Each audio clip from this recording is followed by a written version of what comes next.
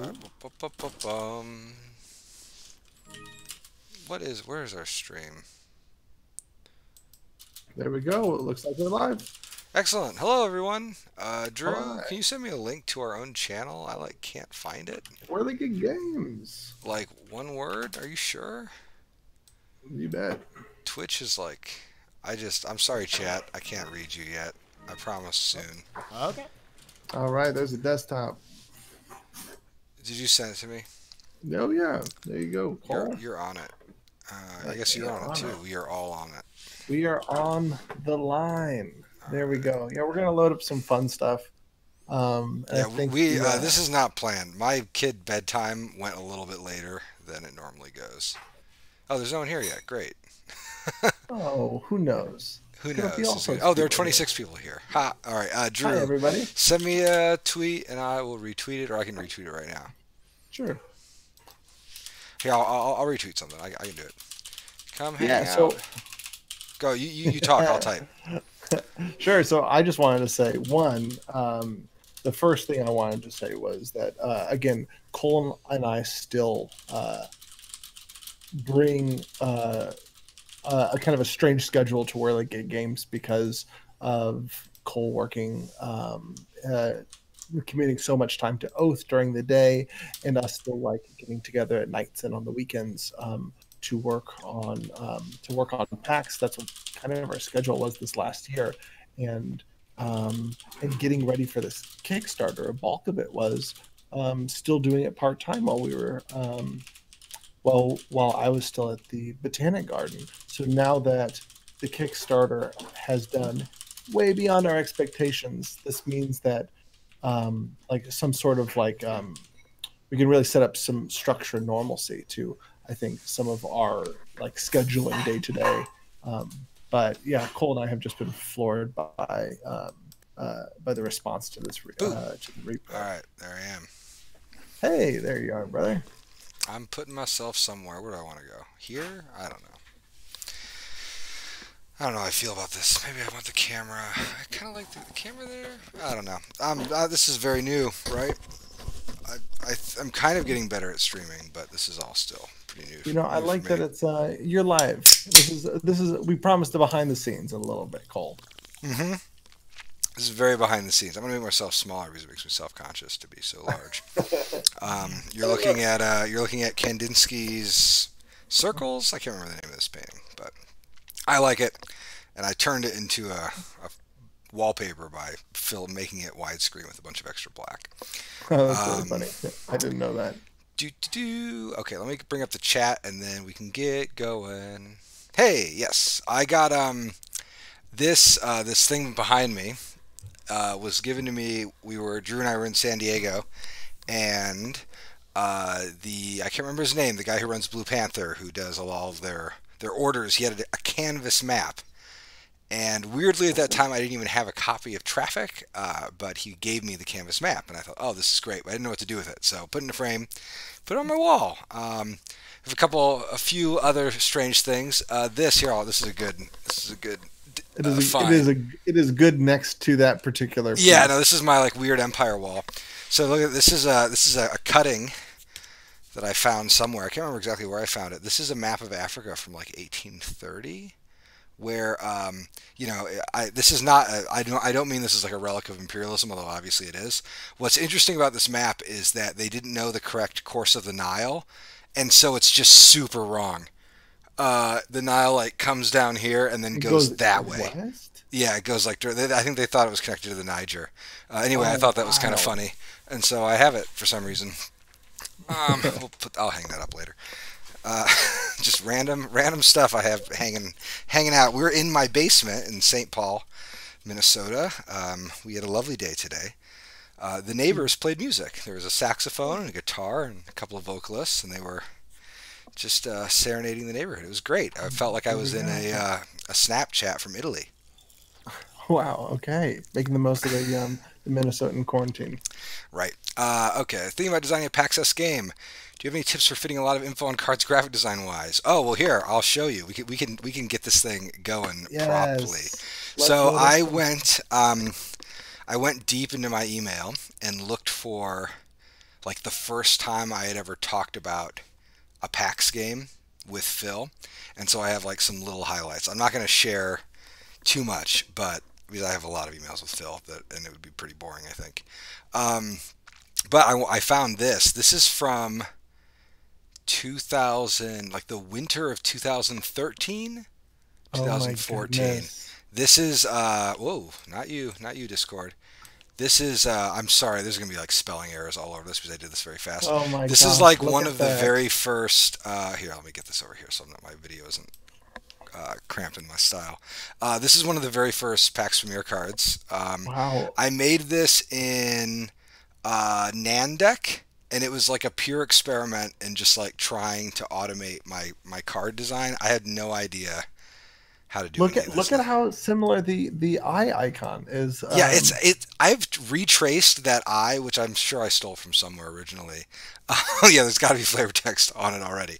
Um, and so like as you can see right from the start, like I didn't know what I was doing. I was just, how do you put a bunch of information on cards? Well, you put it in Arial, and then you just slam it all over the card. So then, actually, though, there is a weird precursor. So I've mentioned this a few times, but before Pamir, I did this redraw. I guess I could look it up somewhere. I'm gonna look it up on my other screen. I'll bring it over here. Okay, so I did this redraw of the Spanish. Nope, that's not it. Sorry, this is me typing. Has got to be the least entertaining. Lords of the Sierra Madre. Yeah, so I is that what you're did. looking at? This is the very first thing I did for Phil. I'm feeling very I don't know, like reminiscent, or what do you call it, nostalgic right now. So this is the very first thing that I ever did for Phil. This is a map, a redraw of Lords of the Sierra Madre. And it's fine.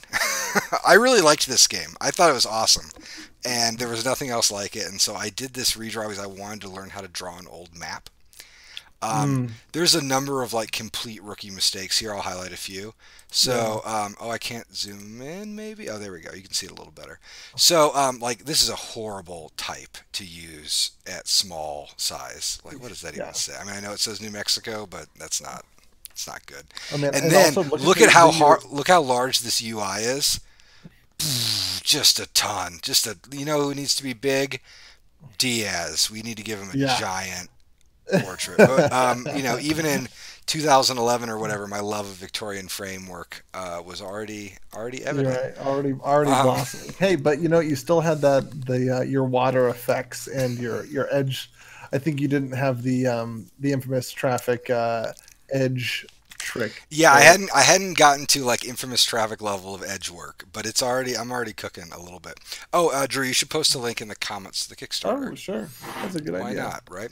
And yeah, I guess other people Before I don't get too it. nostalgic. Before I get too nostalgic, yeah, this is very 2011. So down here, Decision Games / Sierra Madre Games, design Phil Eklund, map Cole Worley, 2011. Okay, so there are a number of really embarrassing things going on here. One that I just want to highlight. One, probably the most embarrassing thing about this whole project was I did this in Photoshop, which is just the complete, like, the worst program you could ever do something in. But I cannot stress this enough. I had really no idea what I was doing here. Like, complete none.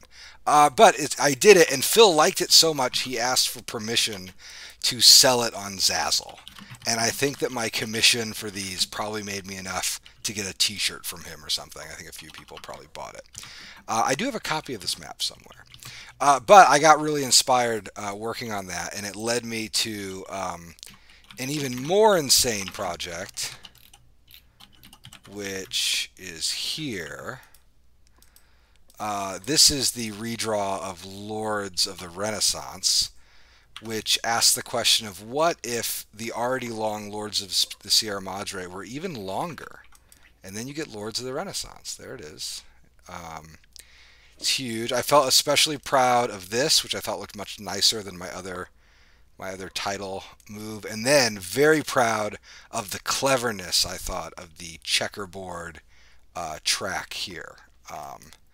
Aha. and then this right here in the bottom is the auction block. I did this map originally because the original Lords of the Sierra Madre, yeah, Lords of the Renaissance map is very small, so you don't really like. Here it is. You don't really get this from looking at it, but this is very small. This is like 11 by 17 or something, right? yeah, it's a comic. I think it might be a slightly different paper format than that, but it is like not big. And the fact that you have to put pieces on it is laughable in the first place. So my redraw was like much larger. And Sure. then I was so, I don't know, empowered by doing this giant map of Europe that is just a study in brown that I actually did a full conversion for the whole kit, which here's a little shot of that. So I'm getting That's better. right. I Yeah. love this font, by the way. I wonder what I used. This looks great. Now, Just when was this goal? this This is was like 2013? 2012. So I don't know Okay. if you remember, Drew, when you came to visit me that summer. That summer we went to Barton Springs every day and watched a lot of The Simpsons. I had Yeah. just finished this. I was Oh, like that's working right. on it It was like on the right table. when you came. Because it was That's right at the end right. of the semester, and I was just like gunning through all of the cards. I had the most insane. Let's see if I can find it. I had the most insane workflow for this game. Um, I wonder where that. What, I'm actually. Your Lords redraw, or your, I'm gonna try to find it right now because I think it or might be like interesting. working towards Pax Well, Pamir? okay. So the way it worked, or the way I did the Lords of the Renaissance redraw is again I was working only in. One second. Lords of the. Whoops. Okay, I want to try to see if I can find this file because I know I have it. I just want to make sure I have. I can share it with you. Share it with everyone. I want to share it with everybody. This is a good. This is a very good piece of like Eklund. I don't know, like weird lore. If I can find the dang file.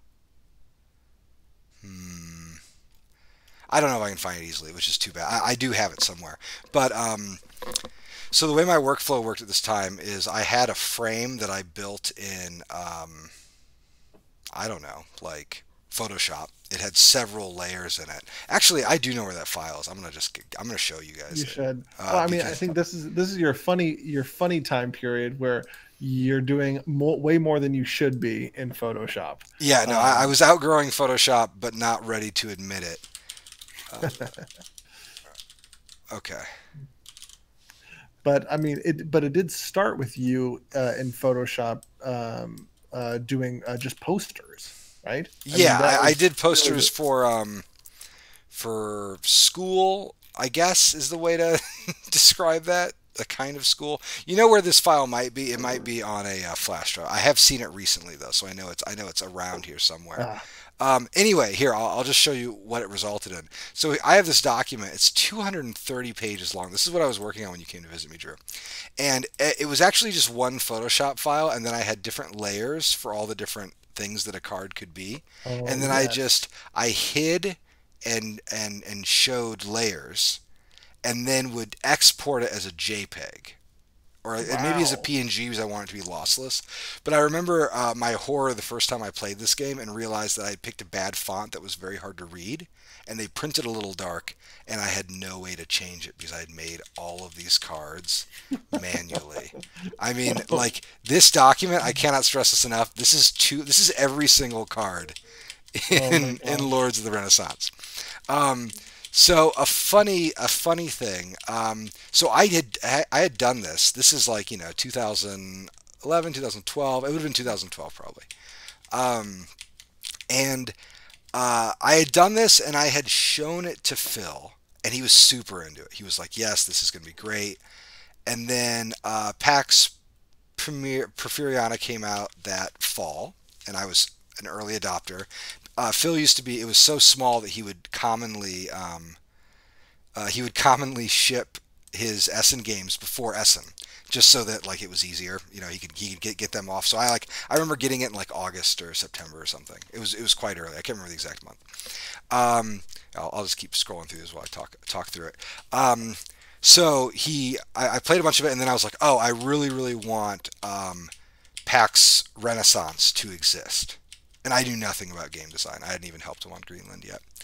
And so what I did is I made this crazy version of PAX Renaissance, like from 2012, and I'll just show you. Here are the PAX cards.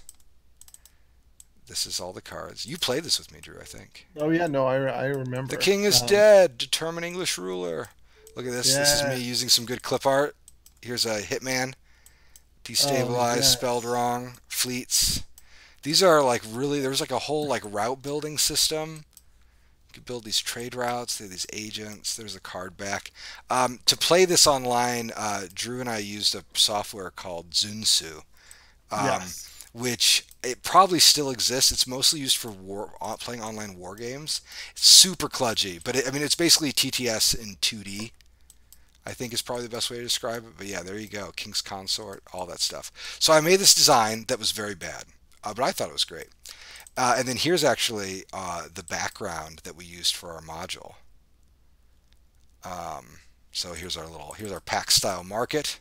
There it I don't know is. why it's backwards. That's confusing. I had these That three is tracks. I confusing. love tracks. Um, and then I had a funny little map, Hmm. Mediterranean, and then a debt track. Debt always I didn't know what I was doing in game design yet, but debt's important. I think that's like Trajan or something. I don't know that type. Anyway, the game was very bad, but I sent it to Phil. He was super kind, and I don't think he played it, but he read the rules and he said, "Oh hey, like my son and I are actually working on PAX Renaissance. You should come hang out." So I wrote like the way Phil's method was at that point. He literally took all of my PAX Renaissance rules and just copied them into his PAX Renaissance running rule document. And I think the only thing that survived of my design in the final version of PAX Renaissance was a quote from Brodell that I really liked. That was No like the way. header, and it like somehow it's about modernity in the wheels of commerce. It's from the wheels of commerce. I really like the Sure. quote, but it like I think it was like the header of like the living rules document. I don't think it's actually in the published game. Maybe it's a footnote, which is a Claim the goofy thing. footnote. Yeah, I'll claim the That's footnote. amazing. Um, but that That's engagement delightful. with Phil was the reason why he's like, hey, you should come play test Greenland for me. And then Greenland turned into early Pax Pamir, which I'll show for people who are just getting to the stream so we got more people. This is, I had a friend pass away and I had a lot of time on my hands and my son was born and then I just worked on Pax Pamir. And this is one of the first Pax Pamir cards that ever existed. I found it from I think 2013 or 2014, an email where I sent to Phil. Sorry, I'm like jittering this box all around. I sent to Phil a few cards, and then let's see, there are some other things that were in that document. This always be selling. Also made in Photoshop. Wait, This what? this like funny Oh yeah, there it is. yeah, Drew, you're getting the video at like 3 seconds delay I because am. There it is. Well, I haven't seen the old cover in a while. yeah, I'm like, look, it was in a square box, Phil. It's done. And then the game really didn't work for a long time. It did not work. Uh, and then this. So we played. So this is actually still me using Photoshop and Nandeck. Um, this is probably from like the early 2014, like maybe March. And actually I could look up. I'm gonna do this live. I'll look at when this file was made. Yep, March 26th. Well, it thinks it's today because this is when I downloaded it off of the cloud. So who knows? Who knows when this file was originally made? I think it was made in around March or February of 2014. This is actually still made with Nandeck, which is insane. Basically, how these cards are composed is I had several layers like this image, and they were all saved as full card images, but everything would be empty except for like this graphical element, the badge, the banner, and then they just kind of set on top of each other. And it was really tedious. I don't know what else to say. But so this was I can actually talk a bit about iteration A.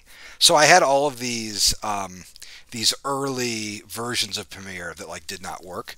And then I finally got the courage to invite some friends over, and we played Pamir A, the very first Pamir, which is what this is. So um, here I'll scroll through some cards so you can see what's going on. And we actually I'll talk about a few design elements of this in a second. But we had when we okay actually no here's what I'm gonna do. I'll talk about the game first, and then I can tell you what happened when I played it.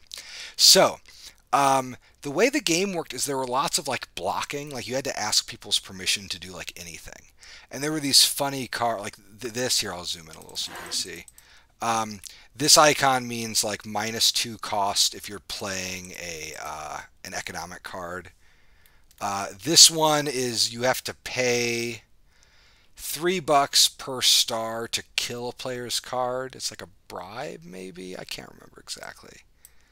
Um, let's see what are some other good It's ones. but honestly, I haven't seen these old icons in a long time. It's funny to see the frame with the action Oh yeah, icons no. kind of over the edge as a I mean that is even itself a thing that's existed, I think, in your common vernacular of icon design. Yeah, for a long time. Yeah, I don't really have any new tricks.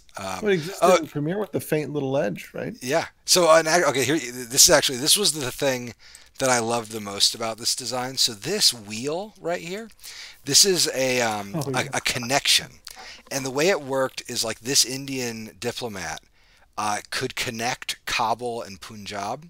And so, if ever you wanted to do anything that crossed this line, like if you wanted to use a Kabul card in Punjab, or if you wanted an army to move, or whatever, you needed this guy's permission.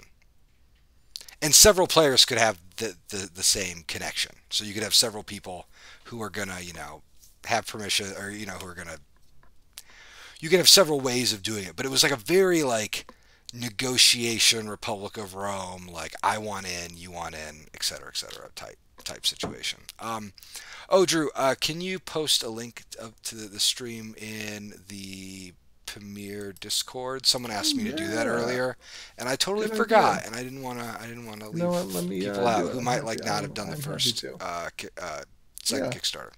Yeah, so that was a connection, and this okay, and then the cards had costs like Porfiriana. And when we got together to play this, I played this with some really good friends who would be playtesters for mini projects, and also some folks who I knew from graduate school but didn't game with very much. And we all got together, and I think I made dinner or something, and we all played this game together, and it was a riot. I think it was like pretty early on in any of our like explorations of design, and so we just went crazy. Like we had so much fun. It was like a role playing session or something. And throughout the entire design, I had a good friend who would tell me like, man, that first game of Pamir we played was the best one because it felt like anything could happen, and no matter how good the game got afterwards, it there's just something about that first play. I mean, it was a 3 hour game. It was a blast. Um, and then the other thing I wanted to note about these cards is how much remained, how much survived is crazy. I didn't really realize this until I was looking at them today and finding these files, but like, okay, we have suits, they have stars, things have locations, and I had this look at this great map that I made with some free clip art that I found, which I still use in sneaky ways. Here's my funny map. I spelt Herat with this weird anarchic spelling. I have no idea why I was spelling it that way. Um, but yeah, so you had this, and then look at this. You've got loyalty prizes over here. There's a loyalty prize, Hmm. and you've got patriots. Right here's a Russian patriot. So it used to be that all the cards had affiliation, but then only some cards were patriots. And I'll show you how it worked a little bit in practice. This was a table layout from around the same period. The local population, I don't even know what that means. This is like a Shutterstock image of like shimmering gold that I stole and just stuck there Wow. for playtesting. Um, so this is good. Payment procedure. All costs are paid out locally in the following order of precedence. Each card receives equal to its power until the cost is met. Oh, that's right. So this is like I have always been obsessed with closed economies, right? Like every cost paid in the game was paid to someone, and it was based on like how close you were, etc. Mhm. This is a very funny way of doing the map. Just note that Yeah. like the Kabul to Transcaspia connection is real Mhm. silly. Um, it's interesting too, like political intrigue. This is very early on, but like the notion of the free actions in suit was pretty important. But the most important thing that got left out of this design are these. These are the Empire tableaus, and this was actually a very important part of the game originally. Basically, you had the Afghan Empire, the Russian Empire, and the British Empire, and they all had their own tableaus. And so you could play a card to your personal tableau, but what really mattered is like playing them to the Empire tableaus. And then when they were out on the Empire tableaus, you had kind of like a halfway control over what the card was. Also, look at this. These great. This is some good art. This is from I think a French book of illustrations of like people and personages of India. I'll show you some more of those in a little bit, actually. But every player started with one connection, so they always, so theoretically at the beginning of the game, you could move anywhere. You just had to talk to the players, and then players got extra connections as the game Yeah, continued. the connections were such a cool element because Yeah, they really I did kind of want to do another game that is like just about connections. a very limited, like limited access for some point of Yeah, players. I really, it's funny. I tried to even build that into Oath a little bit with the notion of connections, but I just kind of couldn't get it to work. So why were the Empire tableaus cut? Yeah, they kind of were just a little, I don't know, they just didn't work. So there was a good reason why they were cut. Um, you got a map, these personal tableaus, and then you've got an Empire tableau that has cards on it that the players own. And at this time, armies like were just cards; they weren't on the map, and it was just Hmm. too much. It was just too much information. And I remember one player after a playtesting session, I think he was like a programmer who had worked in finance, and his comment was like, "I think with a pivot chart, this game would be really fun and interesting." But like with a pivot table. But just as humans, it's not very good. And I think he was mostly right. So it was just too much information to deal with. Although I will say that like Oath is essentially built entirely around this kind of shared infrastructure stuff. So I didn't leave this behind. I wanted to get back to this idea. I just didn't know how to do it. Um, Yeah, I think Oath is a better format for it because like playing those communal locations in Oath is very much what you wanted to get, right? yeah, Playing towards the Commonwealth. yeah, that's it. Yeah, and it was like, and what did I learn out so far? What I've learned from Oath is like you can basically have about 8 cards that everyone can be super familiar with, and then every player can only have like 2 or 3, and that's as much as you get. It's just otherwise you get too much information. One little note, I'll just actually here. I wonder if I can show this better, but I made this wax seal. I was so proud of it myself. It took like all day to make a wax seal look like that. I'm a bad illustrator. I also drew this like funny, um, kind of like Aladdin, bad city wall. I am Oh, not an illustrator, folks. you know what? Not It's one bit. the world is better for you spending your time in Oath. I hope so. Let me see if I can find. Yeah, look at these guys. You're leveraging your clip art, Yeah, my clip. your So loosely I have been tracing high resolution art pieces done in the 19th century for many years now. Yeah, these are great. There's a whole book of these, like people of personages of India. I can't remember the name of the author, but it is French.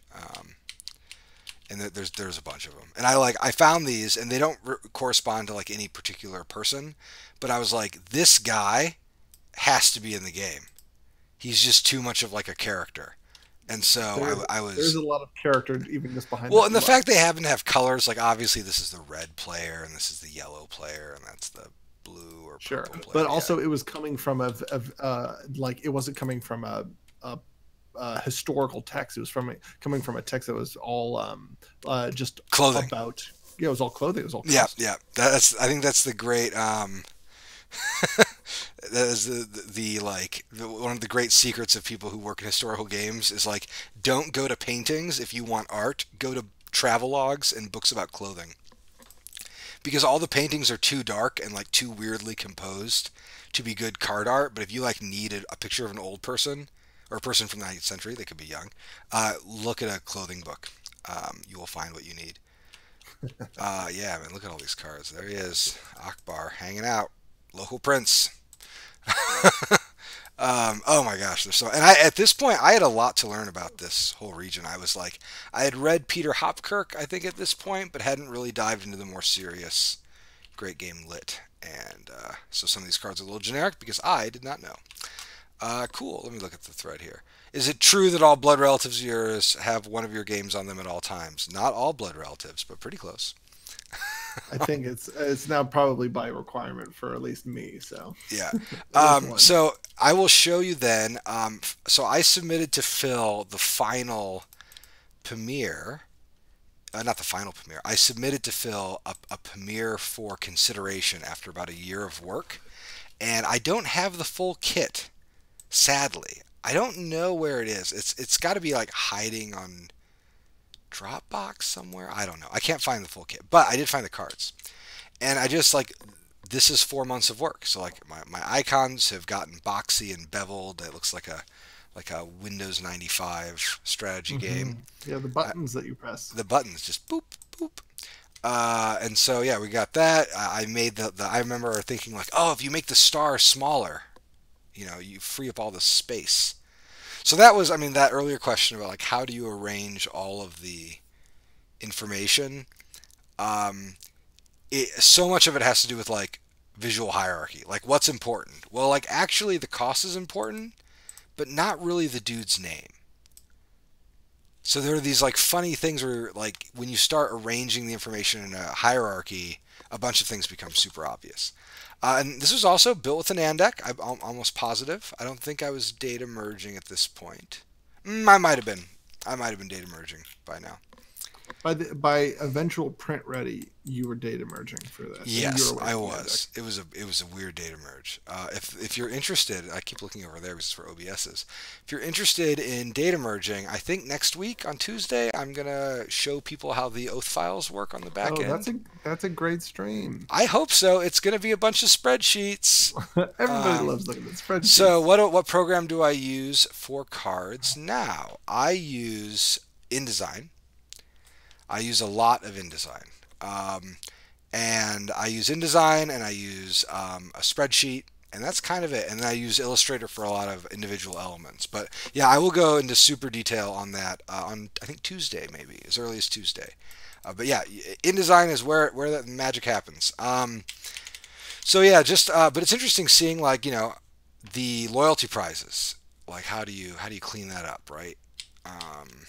And just like making the regime change arrows just like big old arrows. This is also, you can almost see when I stopped moving, I started moving away from Photoshop. So this little interior shadow drop effect, Illustrator, I'm going to zoom in. We're going to get really detailed. Hey there, buddy. That's not actually a picture of Henry Rawlinson. That's a picture of Arthur Connolly.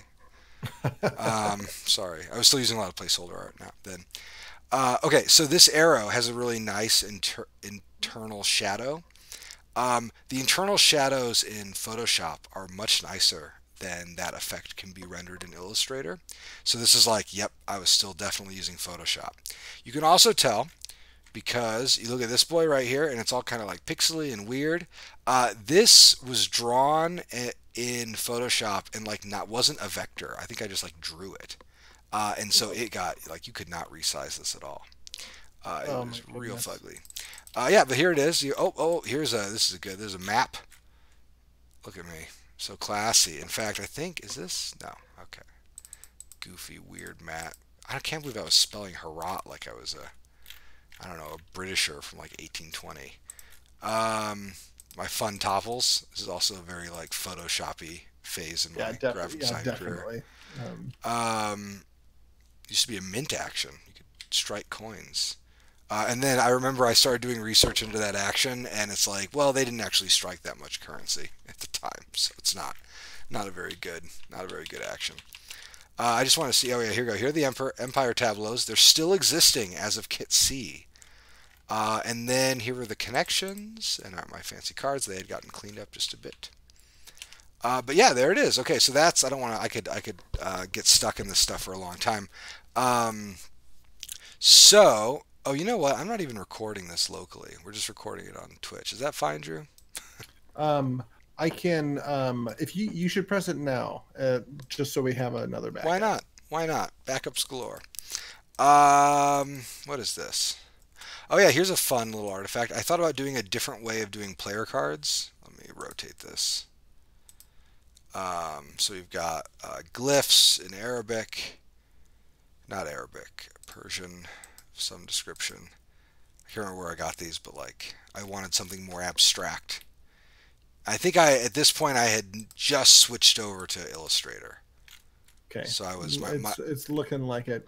yeah, I was cleaning up quite a bit in my graphic design. These aren't good for lots of reasons, but um, and then a really interesting thing happened in the development of the game, which is it was very bad. So Phil played Kit C and really liked it, and decided to publish it, which was a dangerous thing for him to do. He gave me a pretty generous, not a well, he gave me a pretty reasonable royalty. Let's say, put it that way, and said, hey, to help promote it, and because you're building on my system, let's both share the credit on the cover, and you'll have the design credit, and I'll have the development credit, and we'll be off to the races. And so we worked on it, and then this funny thing happened. The game stopped working, like very clearly. And so he had already committed to publishing it. We had been talking about it publicly for a while, and the game was like flat, straight, broke. And so his son Matt, like I got in a call with Phil. Actually, the very first time I'd ever talked to him on Skype. We've been like working together for 2 years at this point. But he was like, "It's so serious. I had a really bad playtest with my son. I need to talk to you." So we had a Skype call, and he said, "Hey, your game is impossible to think about or track," which is something I still struggle with today, y'all. Um, is my connection like laggy? Is it pretty good, Drew? Um, I don't know how it is for other folks. I think you're breaking up with me over our call just a wee bit, Oh yeah, boy, but I've got if like. folks in the chat can let us know Oh if yeah, I'm seeing a little totally bit of sounds lag. fine. I'm gonna send my wife a message. Um, if you'll.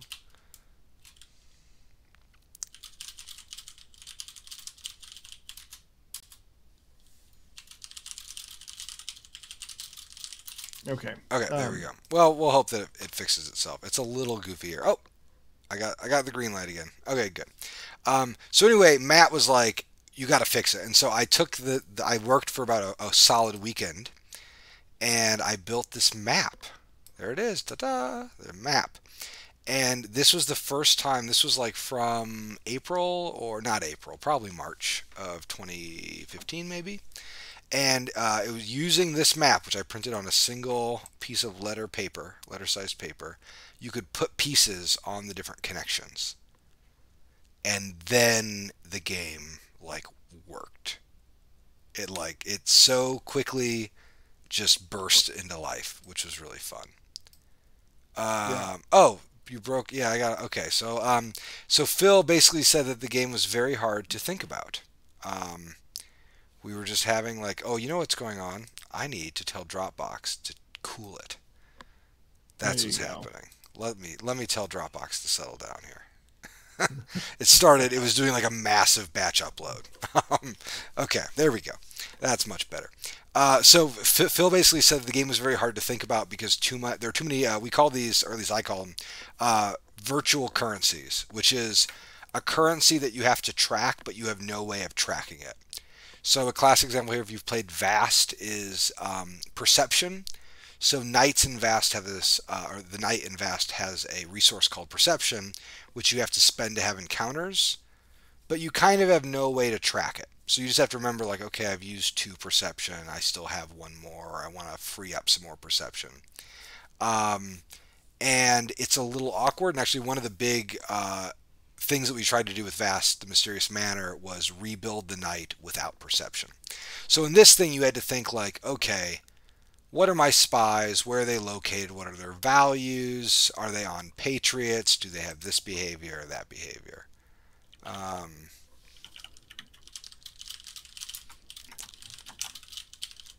Nice. sorry, I had to respond to my wife. Okay, so anyway, that fixed it though. We like made it. We put everything on the board. I gave Phil basically like a what if all the pieces have two different purposes, and then we kind of went from there. Um, This was after the design was like submitted, and at this point, like this change manifested itself. yeah, and I had it was kind of Phil really lets me do my own thing, which I mean it was amazing. He put that much trust in me so early on. But this was the first time that he like came in and said like, "Hey, I've been watching you work and there is a problem and you need to fix it or we can't publish this game." So it was the first time that he came in like pretty hard and was like, "Hey, you got to clean up your business." Would you put exhausted root? The chat asks, would you put exhausted root crafting into that category? Yes. Oh yes, I would. Um, Funny note about Root. So we didn't have any turnaround between the first and second printing of Root. Like Root sold out instantly, and then we had to immediately resubmit the files. And if I would have had a little bit of time, I really wanted to go through every piece that was a crafting token and give it a like exhausted and unexhausted side that you would then like flip at the end of the turn or something. Um, but we just didn't have time to do it. And then by the time we got around to the third printing, I was like, I don't really want to, branch this or something. But that is one of the things in Roots that Root that does have a virtual currency. I really do try to avoid them where Interesting. possible. Okay, so you know what I could have captured, but I didn't for some reason, is early Pax Pamir cards. But I've got some actually right here. This is why I brought my camera from work. I went into the zone today to go to work to get stuff to share with you guys. Now, are you you're talking for the second edition? Yeah, Those prototype cards. I'm talking about the second edition. Yeah, and I do want to talk about John Company stuff too, but I know that there's just so much to share. So here we go. This is from an early playtesting. This is an early playtesting card. I guess I'll hold it like this. Let me see, make sure I'm doing a good job. Ooh, there we go. I'm sorry about the focus. I guess I could show digital files for these. But I started working on this when, like, I was working on Root. Root was kind of near being done. Ooh. And there were a couple things that happened at the same time. One of them was I had this idea of the impact icon where like what if you made it I wanted to make Pamir a little simpler, and I've written a bunch about why I did the second edition, so I'm not going to rehash everything, but it kind of started as like a hey, what if you did the same game with a better UI, and then that just led to more and more design changes. But then when I was doing it, I found all these images like this one. Actually, this is from a large lithograph. um, all of these images which I thought were only ever in black and white. There were hand-painted color versions. And so I tracked some down, and suddenly this game that had a lot of black and white art suddenly had color art. And so I was like, oh, well, I'm going to have fun with this art. Oh, I might as well change the card UI. And then one thing kind of led to another. And we started building out a lot of what would become Pax Pamir. Um, It was pretty incredible getting to see some of the that art that I mean there was no digital presence of the color version oh yeah, like out there. let me actually show people. I guess it's probably even on this computer. Let me. And I think that felt like some of the uncovering of something that like hadn't been seen before that we wanted to put out in print because um, it was these old files that or these these kind of archived pieces that just hadn't gotten around to being digitized yet. So this is I'm going to show people. This is like I got these. They're either 900 or 1200 DPI scans from the University of Wyoming. Oh yeah, But no, I no still one have can these. These files are massive. They're each of them is like a gigabyte. But like the detail is incredible. And here is Dost Mohammed and McNaughton. Interesting. This is a funny note. So McNaughton famously had blue tinted spectacles, glasses, but not all of the hand painted versions have those painted the same color. Because I never knew. But there's actually a bunch of cards that like this is a different card. Because you only have so many of these illustrations, right? So you have to do what you can uh, with them. But Yeah. they're incredible. I'll show another one. I've got lots of them. Yeah, it is a funny position that we were in, where there is like just a wealth of art assets that didn't even make it into the game, because they're like, some of them were too non-specific, or let's say like the framing wasn't quite right for having that bottom crop. Here's a fun. I don't know Top of why the I card. saved this like this, but like I was happy. Whoa, 1 second. Sorry, excuse me. Um, there we go. Isn't that That's a funny? great that Like is a I like great this is little a progress one. I was like, I like this guy. Whoop, and I just snatched that little corner. And then here's Cobble Markets is over here, and then I think the fruit seller is in another card. They're just so good. I love these images so much. There's a really good one that I like. This Now, one. both of these last two are painted lithographs, correct? Yeah, these are all painted uh, lithographs. Here's another one. It will take a second to get unblurry. Although I know that, oh boy, that's going to cause problems there. Look at that, though. It's incredible. I mean, like, I definitely got too high of a resolution. Like, it's stupid that I can get, like, the grain of the ink like that. That's dumb. Yeah. Um, but they are awesome. I love it. Yeah. The detail is so good. These are all by James Atkinson. Here's McNaughton, by the way. There he is. Glasses or no? Nah, I think he might be wearing something like a monocle. I don't know. It's hard to see. Um, yeah, there you go. Okay, there's some images from PAX. Oh yeah, Joe. I'm gonna get there. So when one of the things I really wanted that I couldn't have in Premiere One was a rectangular wooden block. Phil at that point I mean, it was a very small operation because they hadn't run any Kickstarters yet, and he was kind of running out of his garage, and then he was in this move, and it was very busy. So we were always like very tight with budget. So if I wanted like a cube, I had to fight for it, which is so funny because at Leader I can have as many cubes as I damn well please. I mean, like they're just not that expensive. But when Premiere One came out, I told Phil like, "Oh, I want rectangular blocks so bad." And my copy of Diplomacy right now is unfortunately buried underneath a bunch of other games, so I'm not going to go fetch it.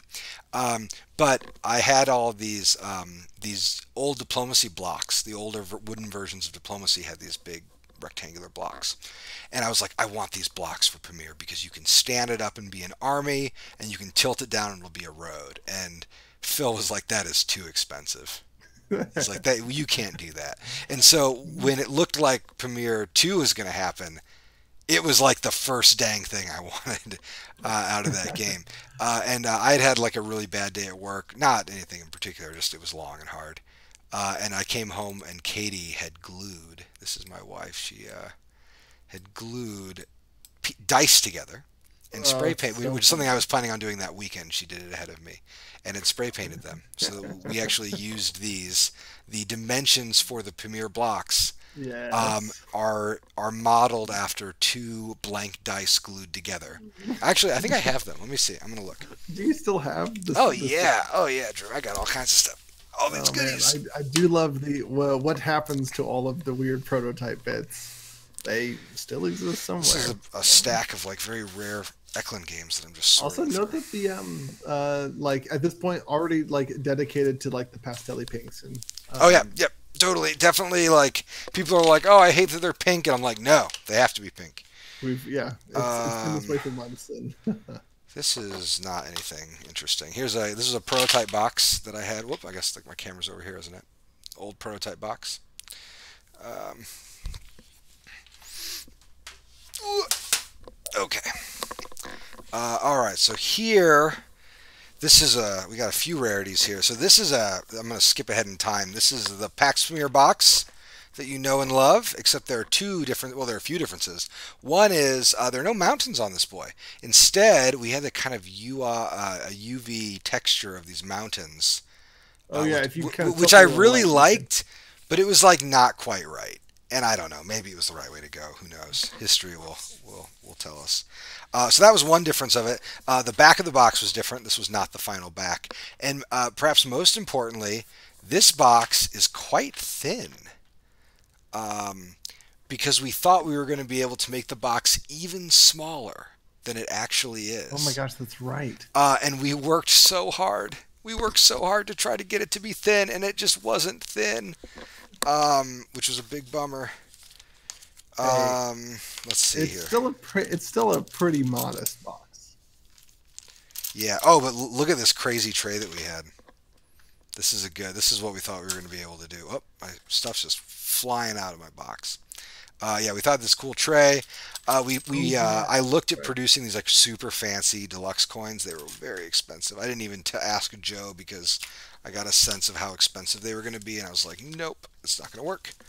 Oh, this is an oath coin. I don't want to get that in there. We're not showing the oath coins off yet. Sorry, stream. Give us. Um, Someone's going to freeze frame and send it to Patrick, and I'm going to be real embarrassed. In this box, though, yeah. Wait, what's in this box?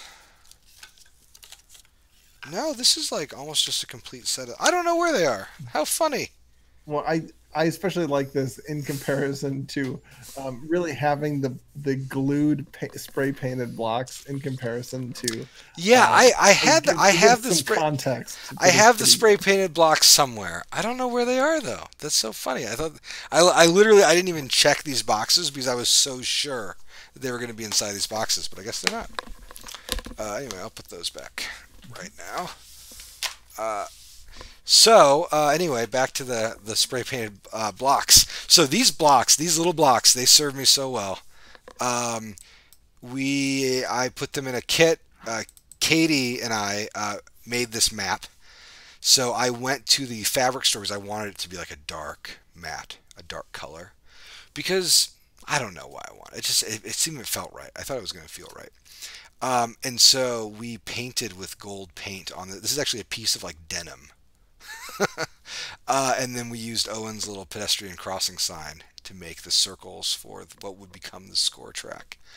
Um, and so we made that. And then here it is. Here's the game with my blocks. I think I think more than anything, like the form factor is like Oh. still.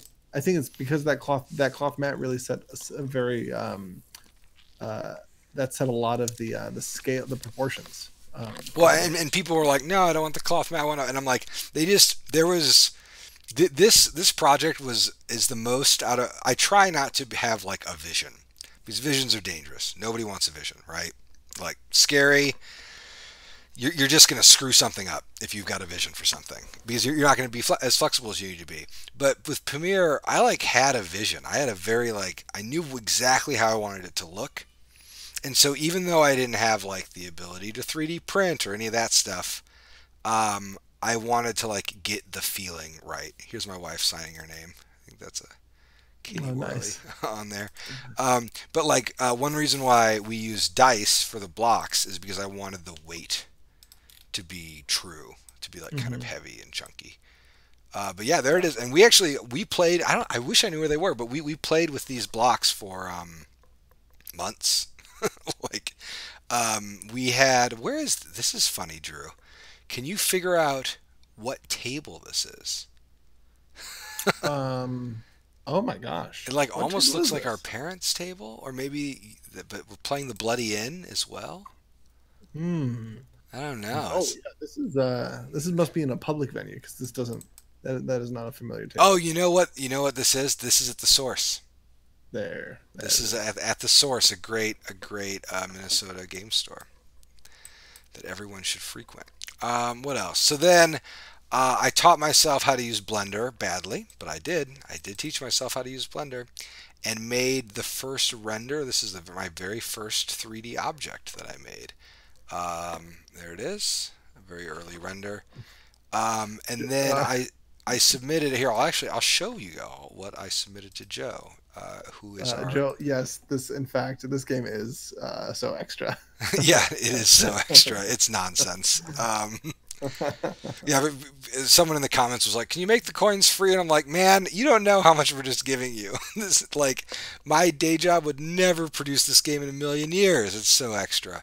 Okay, let me find. I have a fun little thing I can show you all. So, yeah, here we go.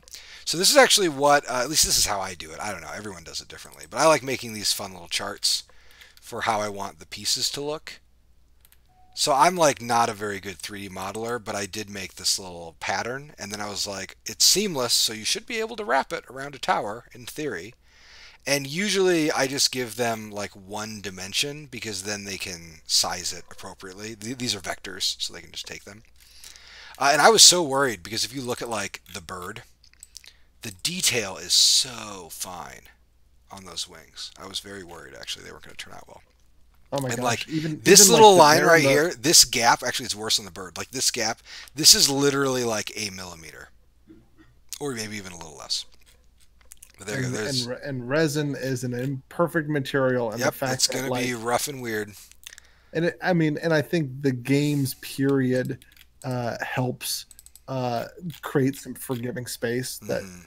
these Well, things are like like almost artifacts or something, or more than anything aged, yeah, right? oh, totally. And so like a couple things. So one, working with resin, you always have to have one side that is flat because it's as Joe has told me many times, it's like an ice cube tray. They pour the resin in an ice cube tray, which is not exactly how they do it, but it's a good metaphor. And so that bottom side is always going to be rough. And I don't know if I have them around here, but oh yeah, I do actually. Some early samples. I'll show you photos of these too, so you can see. Um, like the early samples, here we go, where's my camera so I can make sure I'm going to do this properly. So like the early samples, oh boy, this is, were like a little like crooked, and so we had to make a note because the bottom is actually just like the top of an ice cube, right? So the bottoms are pretty imperfect, which means they're going to sit in a way that's like crooked. Yeah, I don't know if you can really see, but it's pretty crooked. You're also going to get little imperfections like the thing in the corner. Again, I don't know if any of this is seeable, but this pattern is going to be different on every block. It's pretty organic. Yeah. And then the last thing, oh here, this is another good production note. Woo, I'm knocking over my computer. So you'll note these big numbers over here on the right. This is a Pantone number. To figure out the Pantone number, I had to purchase one of these dang books. This is actually the one we use at Leader Games because none of us have one, and so we just use mine. And a Pantone book, they're stupid expensive. I think it's like $100 or $200, and it's all the colors of the rainbow, and you have to figure out exactly which color you want. And so you do a lot of like, do we want that yellow? Do we want that orange or whatever? And so one of the things that we'll do too is we'll select our colors, and then I like to experiment them in different, like, what does it look like low light, or does it look like with white light or yellow light or blue light, and you just kind of like test them in a bunch of different settings, and sometimes you'll take some photos and you'll run them through color blindness filters and try to make sure that you've picked some really good colors. I am not trained in color theory or anything like that, so I'm pretty bad at this. I'm a little colorblind, which doesn't make it easier. But Kyle Farron, the artist at Leader Games, is like an absolute master. And so whenever he gives me a palette, it's like perfect. It never has any problems. Nice. So then, so I sent these to Joe, or something that looked like these. And then at Pax U, or somewhere like it, a PAX of some description, he gave me, I'll put a photo here so we can, I'm coming at you in stereo now. He gave me these, which I have in my hand still. I'm going to keep having to hold them for as long as I should live.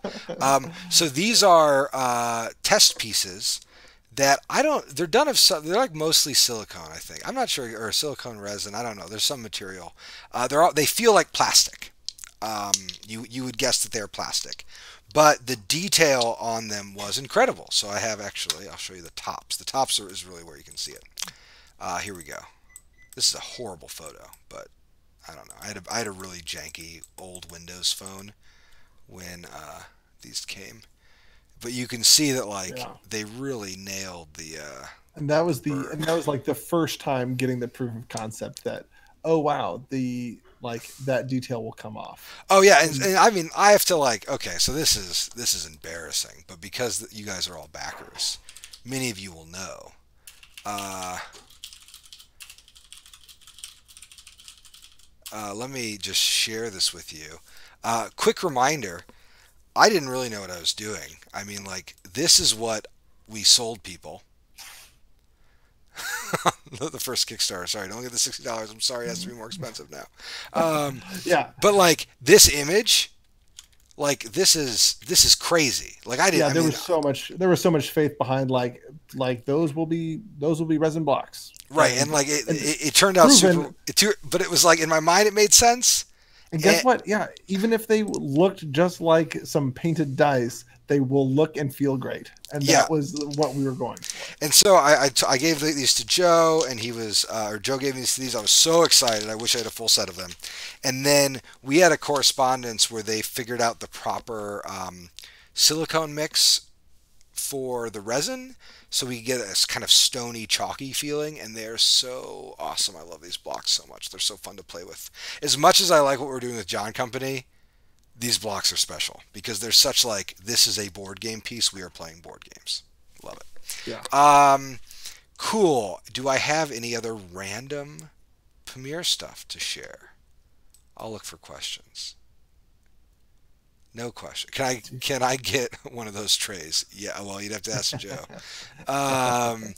Yeah. I love how it looked. I have I guess in the closet over there I have like samples for the cloth mats and stuff. Oh, let me think about where those are. Oh, they're upstairs. Oh man, Uh, it's almost worth me running upstairs to get these mats. I don't think I'm gonna do it though. It's too. oh, the old mats. No, I think the photos to show the context of the I think the jump between Katie's prototype and the actual map is like Yeah, you get that's it. where We it's just I want you to at. know that like we tried a blue map, we tried a white map. We had all sorts of different colors and inversions and things. I have those samples upstairs in a box.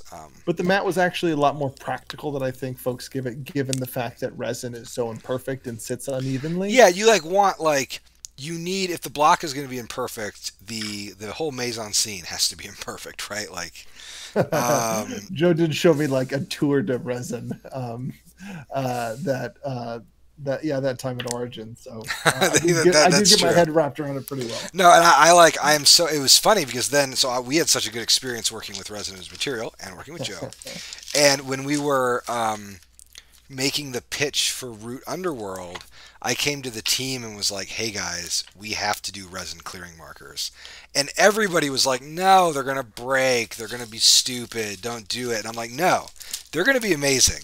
Y'all don't even know." And I'm so happy we did because if you have Underworld, you know how sweet those resin clearing markers are. Okay. I'm wearing pants. I'm not wearing a shirt though. Let's see. Okay, cool. I think we should talk about John Company now. Cool. That sounds like a blast. Did we get through all of your? I'm trying. I got through. This is pretty much through my show and tell. I have like, I could go for a long time. One thing that I did.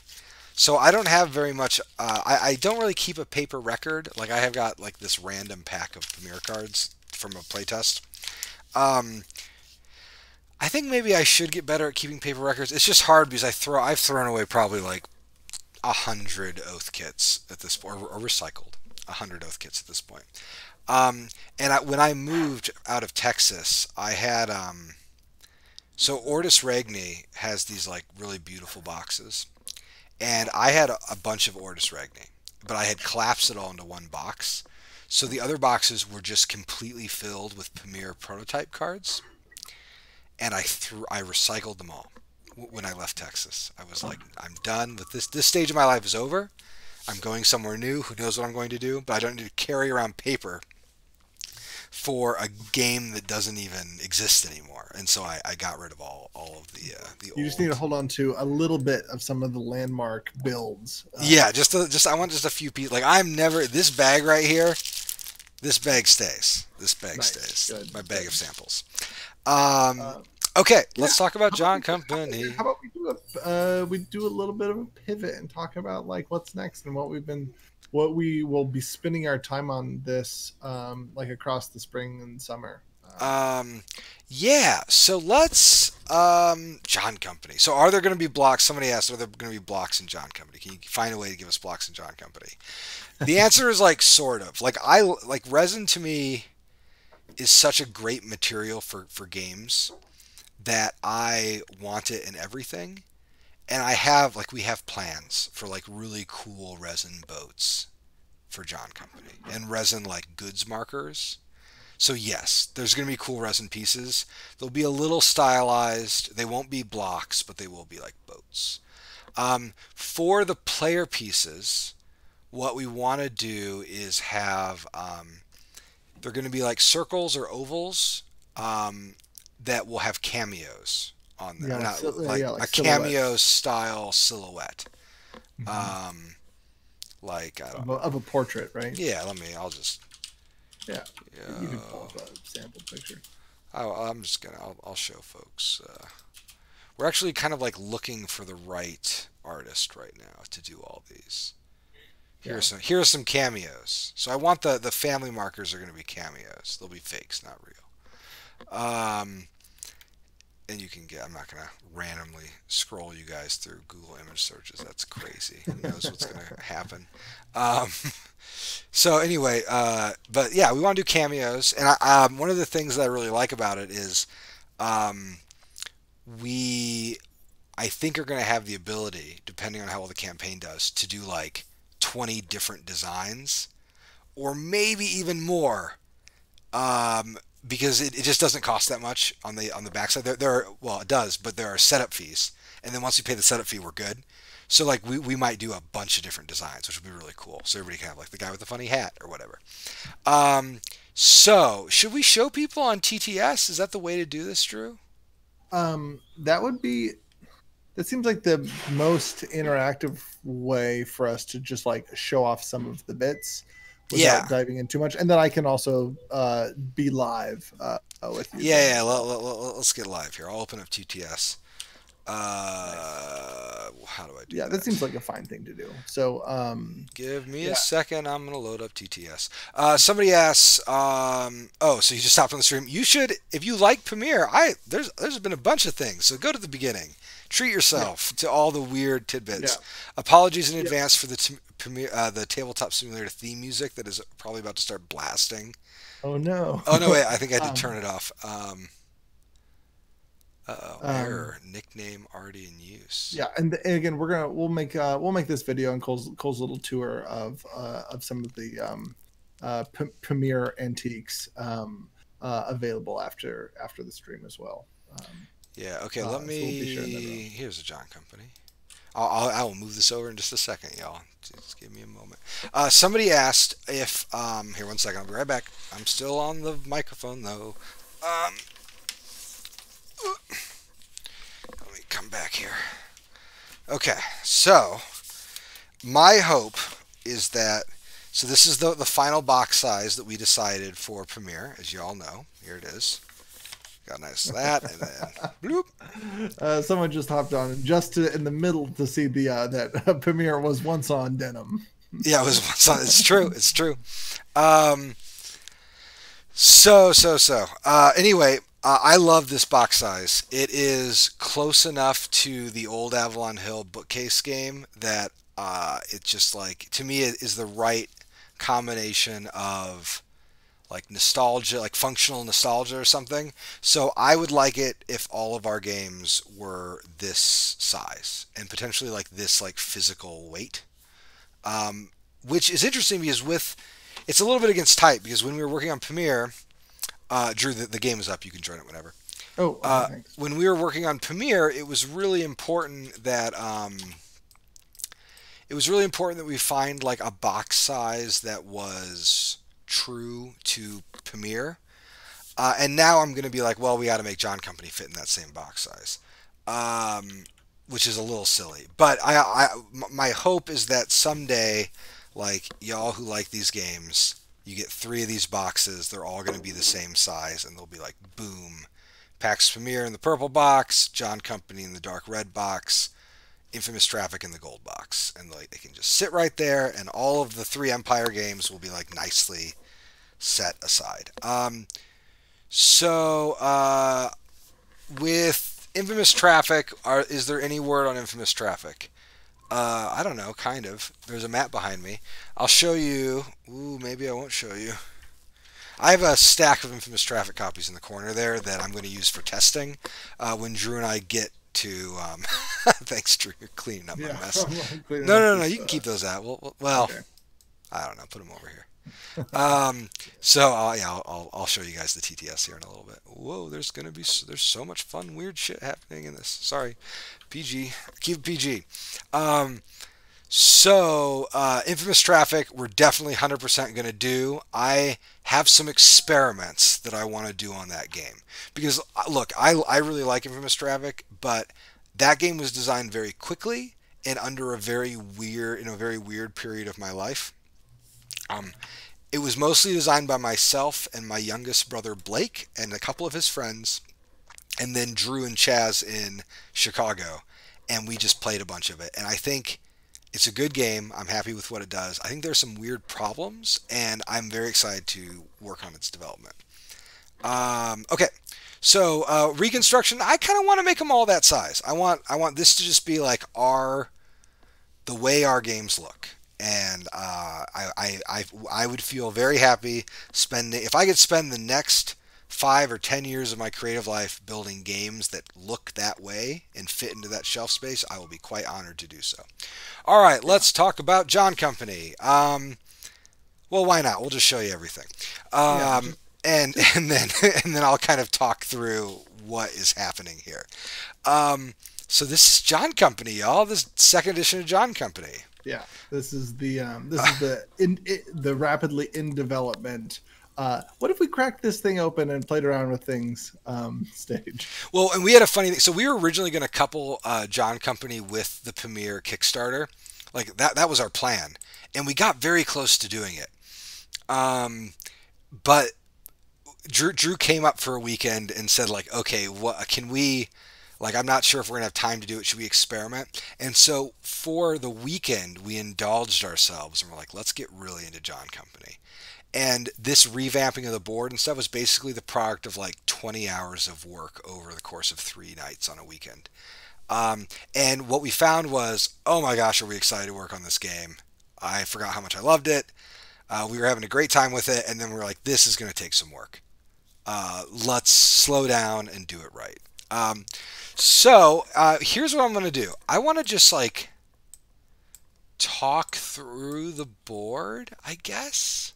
Yeah, I think that like going through like just some of the major changes and talking through the why and like, so I think could just give some nice background information. We don't even have to do the full. So like I mean I'll tell you what I know, but it isn't everything. So this is John Company second edition, as you can see. Ooh, there it is, John Company second edition. And this is my very bad homespun TTS mod. Look at this like goofy frame it put around it. I don't know. The intent here, by the way, is the size of this board is like 3 pieces of paper, a little bit bigger. Which means it's like a single trifold that you put on the table. And a lot of the UI information that made the original board so busy, and here I'll find a copy of that so we can bring it up here. All the stuff that made the original board so busy, it's still there, kind of. So here's the original board. There you go. Which is a board I like. It has a lot going on. It's a board I like. But it was also like, okay, actually I'll say a word about the first John Company. So this game came out in the fall of 2017.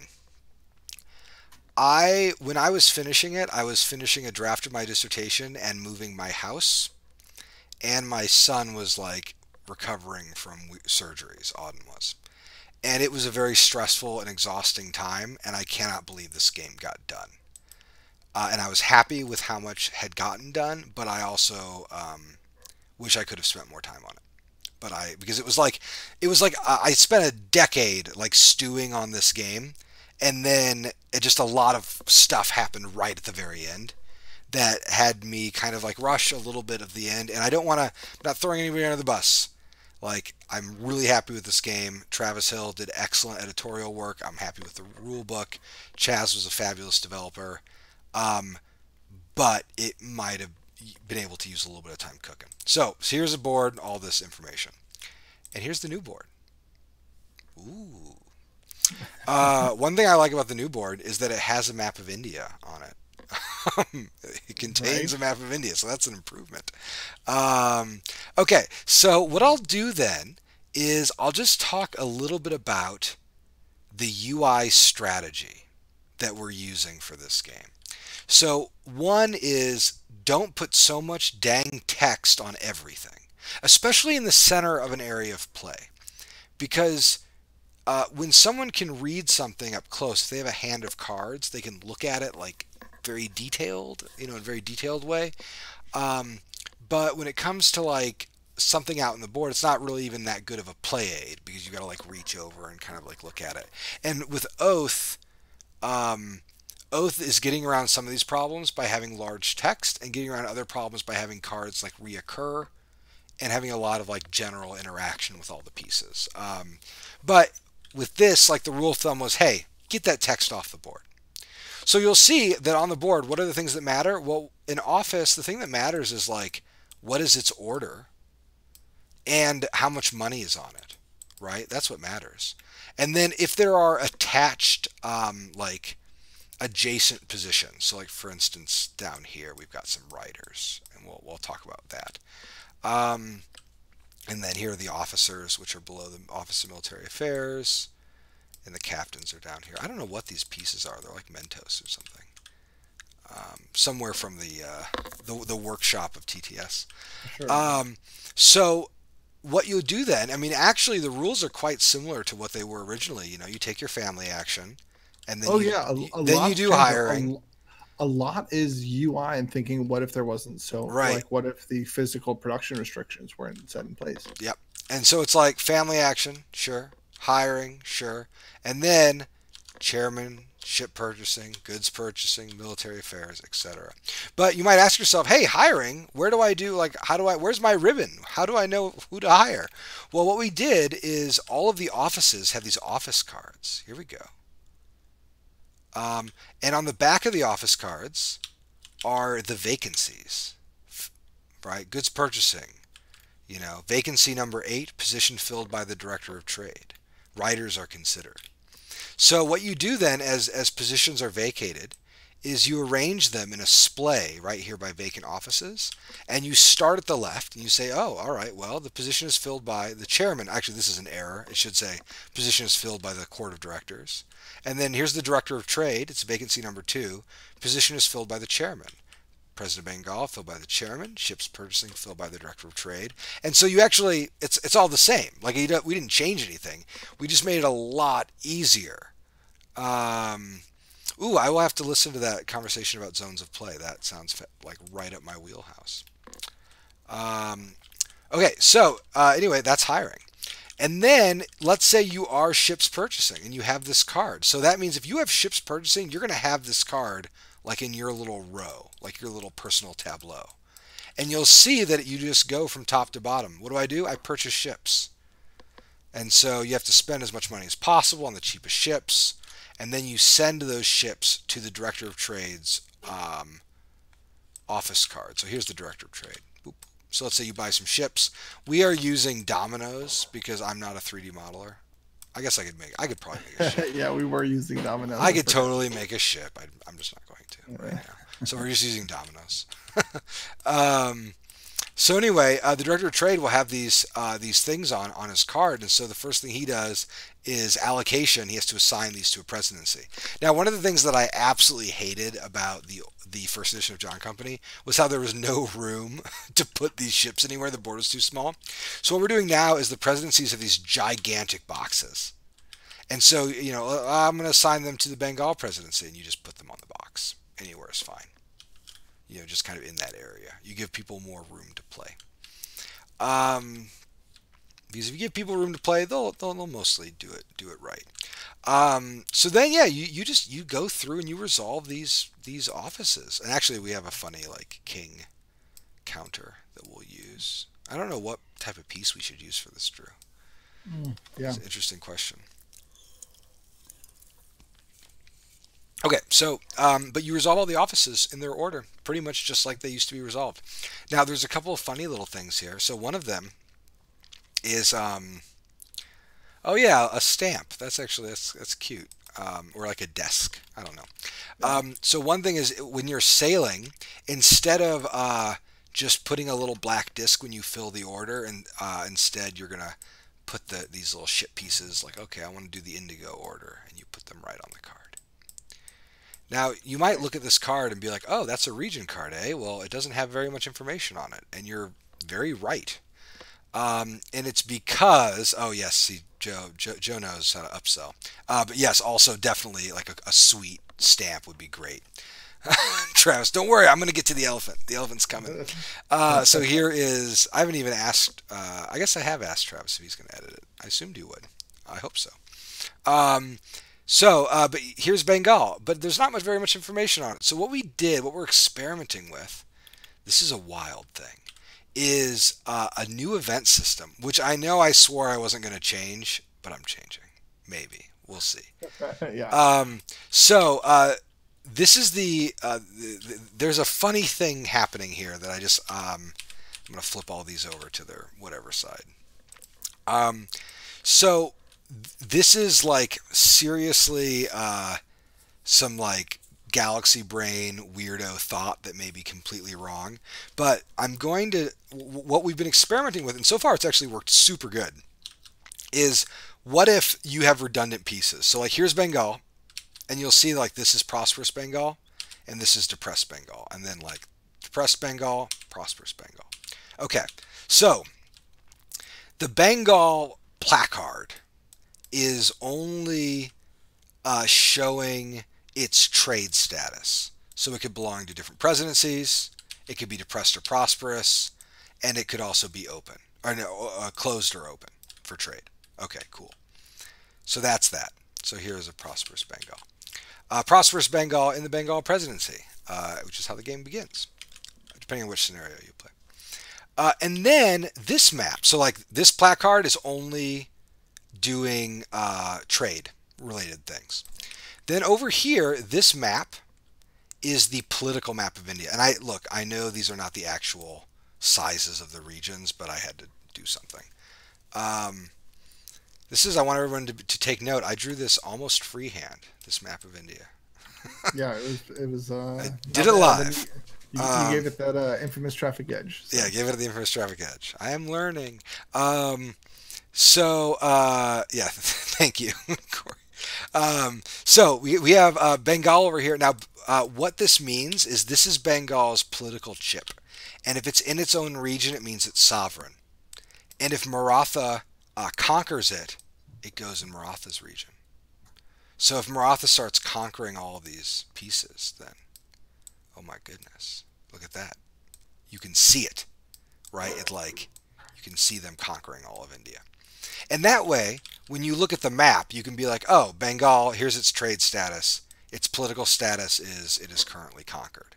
The thought behind this is that I was being too greedy, trying to bundle up too many different things in one thing. Does that make sense? I don't know.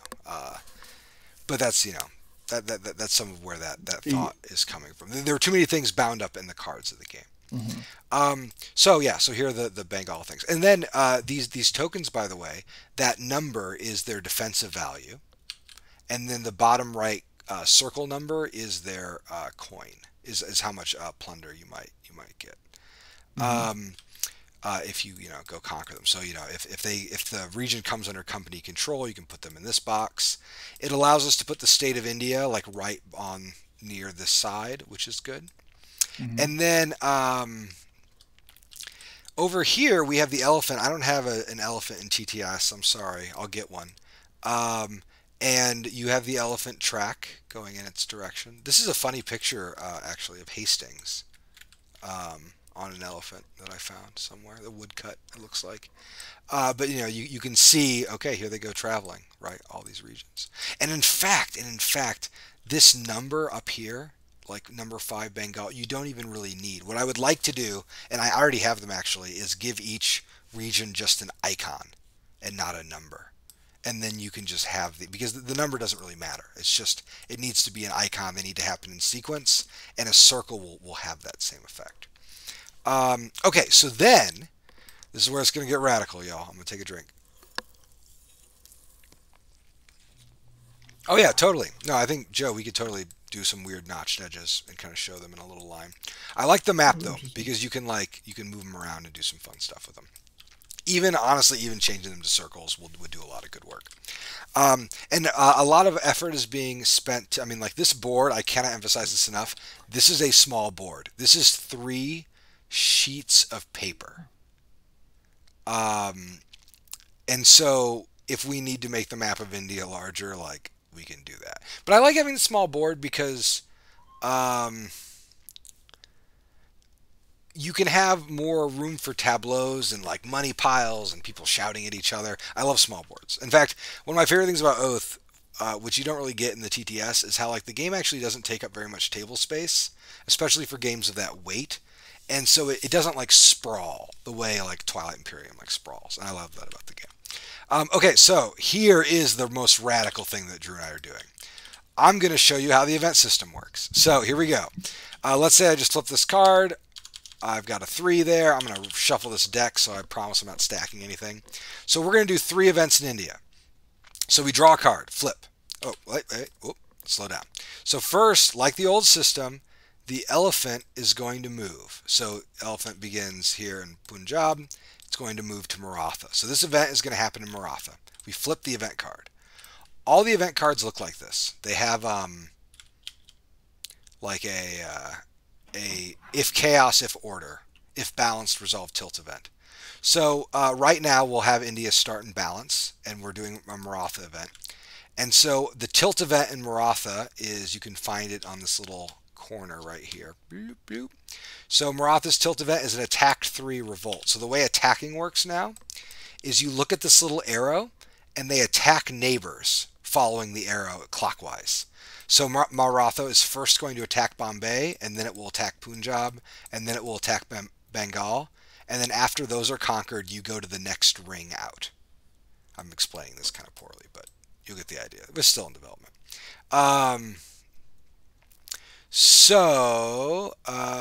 But it's funny how simple that, I mean, simple-ish, but it's like, who's Maratha going to attack? Bombay. And so the way it works, tilt event, it's an attack of 3. Bombay has a strength of 1. So guess what happens? Yeah. Bombay slides down. And then the attacks have the same redirects. So like a successful attack will go to the lowest numbered sovereign region, which is the Punjab. So now we do event 2. Is Punjab starts the game depressed. So if depressed, it attacks strength 3. Otherwise, it's going to revolt.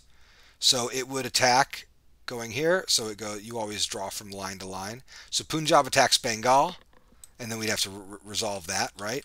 And then after that attack, we'd go to the second event, which is another Maratha, and you flip this. That attack pushed it it's an elephant. It doesn't push the balance. And then we're still in the tilt event. It's Bengal, or not Bengal. It's Maratha. So Maratha attacks again, and we're here. So they're going to try to attack the Punjab, and they're going to fail because the defense of Punjab is 4. This is like the most extreme example because we have all these attacks. But then you're like, hey, these are the 3 events that we did, and now the elephant is sitting on Maratha. So here I'm going to do another turn. And then we have it so you shuffle the deck, right? So the very first thing that happens, we're now in Hyderabad. Hyderabad starts, let's say it's prosperous, so it's going to resolve a revolt if it's, if it's under the yoke of someone. Otherwise, it becomes depressed. Boo. And then when you see there's like a little arrow that says, hey, you can flip it. Yeah, sorry, not flip it. You like move it to chaos. Pushes it towards chaos. And then let's do the second event's going to be in Mysore. It's in chaos, so Mysore will revolt. Otherwise, Mysore will attempt to attack. In this case, it's attacking Bombay at a strength of 3. Bombay is part of this empire, so it has a strength of 5 versus the 3 here. So the attack's not successful. The last event will happen in Bengal. We flip a card. If chaos, flip the region to depressed. Boo. Cancel all orders in the region. And then that's the, that's that event. So what we tried to do here is put all of the relevant, like all of this stuff was like one icon. And what we try to do is make it so that a player with a pretty good knowledge of like the 3 or 4 core rules of the event system didn't need to look at the rules every time an event happened. And you could just flip these event cards and run it this way. Now, a savvy person would say, hey, this isn't going to produce the exact same event system as previous. And you're right. And we are trying to get it as close as we possibly can. It is going to be slightly more chaotic than the old event system. I'll just show people. Actually, here I can just search this deck just so you can see. There we go. The different events. It's slightly more chaotic than the old event system, but I think it is a lot easier to run. It's much faster, and there's an interesting thing that I've noticed in play, which is it allows, like, it does this funny thing where all of the events in the original John Company were linked to specific things that I had in mind, or to like constellations of things. But if you couldn't like have a piece of art, then it felt very abstract. So people, even people who knew the game very well, would run the event system very quickly. And then it felt like chaotic and they couldn't really control it. And what we're hoping is with this map of India and with these event cards with images, historic images on them, it's going to ground a lot of the event system. And I think it's going to work really well. So we're still experimenting with that though. Mm-hmm. And I think that's like such a critical like frame that this development is going under, that so much of this is exploratory. Mm-hmm. Right. And a lot of these systems are like have usability at the core of it. Mm-hmm. But if it's not producing the same kinds of outcomes, like we still want it to be as sharp as first edition John Company. Oh yeah, no, like in terms of the complexity of this game, I think it's going to get a lot easier to teach. I think it's going to get easier to play. I think the game is going to get harder and weirder. Like there's this question of like how much homework do you have to do to play the game?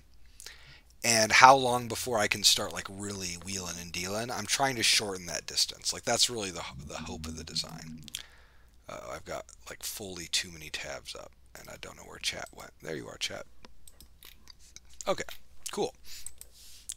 If y'all want to see, oh, what happened? Oh, I see. We're just a little behind. If you all want to see more events, we can run more and show you how they work. But it actually is pretty much the old event design. Like it's just not that different. There's not wild card new events that the first one didn't. There's like nothing. Yeah, there's like nothing special. Not nothing special, but there's just nothing super new here. Darth Tanian asked me about setup times. Oh yeah, John Company's setup time will be coming down a fair bit, not a huge amount, but the original game's setup time wasn't super high anyway. A lot of that's like product design, but yeah, I'm super obsessed with setup times for heavy games. It takes so much. Like the way I tend to think about it is like every component. So we always talk about barriers to play, and usually people mean like, is this rule hard? Is the rule book long? Is the text small? Those are all barriers to play. But the biggest barrier to play is like number of components. So there are mini games that I love that just have so many dang different like fiddly little tokens. I'm not going to call anybody out, but like I don't play those games because they take so long to set up and clean up. It's a bummer. And so I really try in my design practice to like fewest number of pieces.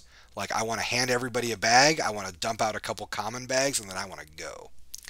Someone asks about the Bank of England. It's coming, baby. It's totally coming. Yeah. And I think also with that was that like working on like the more interactive scenario and solo design, I think was like such a big core conceit of it because Well, yeah, and wait for solo design. yeah, for getting this second for a second printing together was to reintroduce some things that we felt like were left on the table. Oh, totally, totally, and we can really get into the solo in a sec too. The other thing I'll say about setup time is like diplomacy. I can set up a game of diplomacy in like a minute, and it's a 7 hour game or 5 hour game, really, if you're playing with people who are halfway competent. Uh, Dune is like the same thing. Like Dune, great game, can be very long, sets up so fast, right? Give everybody their bag. Everybody puts stuff down. Okay, let's go. Right? I mean, like it's just very like it's very simple, and I love a game with a fast setup. Um, okay, so Drew, you want to talk about the conceit for the solo, or should we move to some other stuff? I think talking a little bit about the solo is interesting. So that the first printing solo variant is the militant, right? Essentially, like conquer as much of India as fast as you can. Hmm. But that doesn't really get the full feel of what John Company is about in for the majority of the games. So I think our biggest goal for developing and working on a single player is getting something that's much more representative.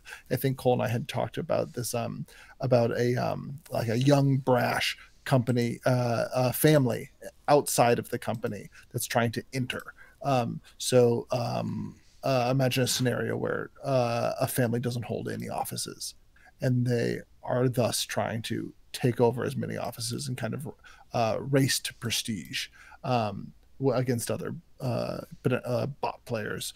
Working out the specific mechanisms I think are going to take a little bit of time, but more than anything, to have a more thematic experience with playing towards the prizes and playing towards like hustling between uh, favor cubes among bots.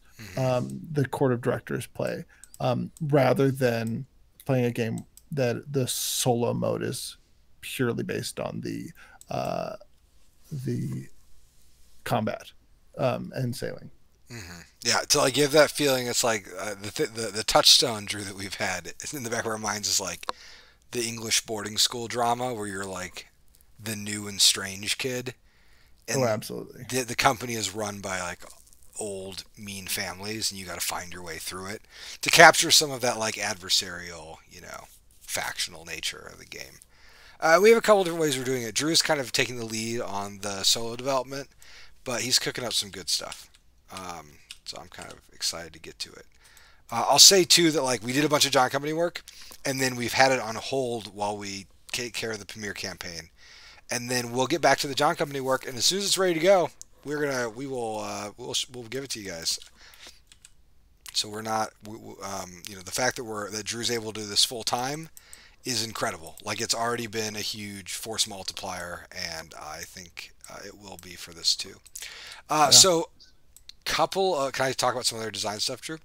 Oh, sure, please. So just a couple little things. You'll note that there are no shipyards, no little ship grid or any of that stuff. What we're probably going to do is have like actual shipyard cards that you put your family member on, and then you can put it here. And one of the nice things about this is like now we can negotiate for this shipyard. It's an object, so we might be expanding some of the negotiations around infrastructure. Originally, we had hoped on like really expanding the shipyard and factory game. I don't know if that's actually going to happen. It's proved very hard. We might make one complication that might be introduced uh, is having people choose if they want to make guns or goods with their factories. Spending this money to produce, probably not a thing that is going to exist in this game. Sorry. We tried. And then like manners the same way. And this may sound dumb, but like when it comes to the immersion, like I can have a different manner on every one of these dang manner cards. Whoa, sorry TTS. Um, And so like we can do a lot more with like the art design of the game and just like how it looks. I mean, one of the things I really want is when people look at this game on the table with John Company, people look at it and they're like, "What is that game about?" And you're like, there's a lot of tables and numbers, but it's like, what's this game about? This is a game about India. It's about the British merchant class, and it's kind of upset. It's really upsetting, but like it also it wears its heart on its sleeve a little bit more, and so it's going to be a lot more arty. It's going to have a lot more just stuff around. Yeah. And I actually, we're going to look at some artists to do some of the board pieces, but honestly, the way this board looks may not be that far from where it ends up. Like I kind of like this board. I think it's handsome. I think it needs some polish and maybe some better art pieces, but like I think it's pretty. Yeah. And Um, and I think this is at the core of it a very like, well, why does Whirligig like exist, and what is its function? Well, it's to stay a size so that we don't have we're not imposing unrealistic time constraints for ourselves. mhm. And the fact that we could say, well, slow down for John Company. This thing needs more time to breathe and honestly to develop so that we can do it right. I think having our backers and you and I really keep the design so close to us. Yeah, Um, it's like it's a little allow for it. selfish that we keep our team so small, but it allows us to work quickly, and Yeah. that matters for a lot. Um, so the other thing I wanted to talk about was about the scenarios. So I think this can fit in the box. I agree, Joe. Thank you. I hope so. Right? So the resin boats, like I want them. They're gonna have circles in them, so you can put your little cameo guys like right on top. You can fit them right in your boats. There's gonna be a bunch of interesting, like cool little production tricks in there. So something I'm really excited about is how we are revamping the scenarios. So what happened in the previous game, because there are all of these accessibility barriers, is that most people played a lot of the early company scenario, but they never just got beyond the early company scenario, which is a super bummer because all the other scenarios are way cooler. The early company scenario is a training scenario. It's the same things with Republic of Rome. Like the early Republic scenario in Republic of Rome, cool. It's fine. It's a pretty good little co-op.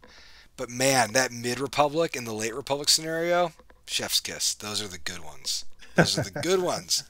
Um, so what we want to do here is kind of imagine the game as having 3 or 4 scenarios. So scenario 1, early company scenario, kind of works the same way. Scenario 2 is going to be the company without a monopoly. And then scenario 3 is going to introduce a component to the political phase which will allow players to vote to deregulate the company. Now, in the campaign game versus like basically there were 3 scenarios in the old game and like 2 or 3 different ways the company could deregulate. We're going to simplify all that nonsense. So basically it's going to say, "Hey, here is the game with monopoly, game without monopoly." And so between the first scenario and the second scenario, you're being introduced to essentially the second half of the game. And then in the third scenario, you're introduced to the trigger, which allows players to deregulate optionally. But that scenario is built to be a little shorter and tilted towards the trigger happening. And then in Yeah. the final scenario, the trigger, the final scenario is just the early company scenario with the trigger in place so that it can deregulate early, it could deregulate late, it doesn't have to deregulate at all. But it probably won't be a 10 turn scenario, it'll probably be like 8 or even like 7 or something like that. Because the ten turns is a long time in this game. Um, okay, um, the deregulation game has a really exciting change that I am like super pumped for. And I think I can actually like explain it by using this mod, maybe? Okay, yeah, I'm going to try to do this. This is, whatever. We're just hanging out. We're celebrating a campaign that, like, Yeah. Why not? flipping, like, blew past Drew and I's wildest expectations. I can't even imagine the fact that it's done so well. I don't even, like, fully understand what it means that it's done so well. It's amazing. Y'all are incredible. So okay, here we go. All right. Oh, I see what you're doing. I'm showing them how using... how the new share system works for private companies. Sure. So okay, you know what I'm going to do? I'm going to take these shares over here. This is like really weird, but we're just going to do it. Yeah, what's going on? Oh, I don't even have the... Oh my gosh. Okay, whatever. Excuse me. Okay, so I'm just going to explain how this works. I wanted a lighter background, is what I wanted. Oh, I see what you're saying. Is this the right way to do it? Maybe. I don't know. Okay, cool. I'm just going to explain it. So, Drew, your hand is very large. Oh, sorry. No, you're good. So this, imagine that I'm going to explain how. So this next part is probably not going to make any sense unless you've played John Company. So in John Company, do I have one handy? I'm gonna hunt for just a second because if I have one handy, it's gonna explain a lot. One of the little family private cards. firms. Yeah. Boop, boop, boop. All right, here we go. That's the board without background. Here we go. Okay, so you'll see over here the Walsh & Co. Here's what we're gonna do. I'm gonna get kind of fancy. We're gonna take a little snip. Okay, just so you can see. So every family has a reverse side that has a company side, so they can all turn into companies. So the whole thing about John Company, I guess I should. This is a general audience. I should explain how the game works. I still think it's kind of cute what it does. So in the first scenario, you're all collectively controlling one company, and you're fighting for control of this company. And in later scenarios, players gain the ability to start their own companies. So there is a central company, and it's very powerful, but it's also controlled by a lot of players. And in the second half of the game, you could have your own little company. And it has a lot. It's scary. It has a lot of liabilities, but it's all you. It's all yours, like a little game company. And it's nice to have your own little game company. So the way this works is this is from like a weird old kit, I think, but whatever. Maybe I'm not so sure about that. Okay, so like you have cubes. Like the blue player might own 20% of your company, and to show that they own the 20% of your company, they have this like funny cube that is sitting there. And later you might need to raise capital for something, and so they buy another 10% from you, and that they give the company the money, and then you cede some of your control of the company. This is a little funny and a little weird, and it actually this like 10 share company system has a lot of strange problems, and to fix those problems, I used this really insane rounding chart. Is this it? No. Yes, this is it. Okay. So ignore everything else on this board. Well, here, I'll just zoom in. So, like, what this means is, like, if the dividend that the company is paying out is $9, you have to give the 20% shareholder 2.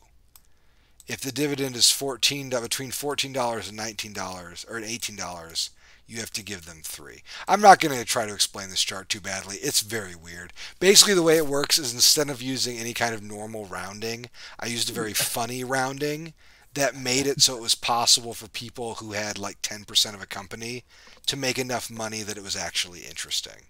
So this is bad design. Don't do this. So here's how the new system works.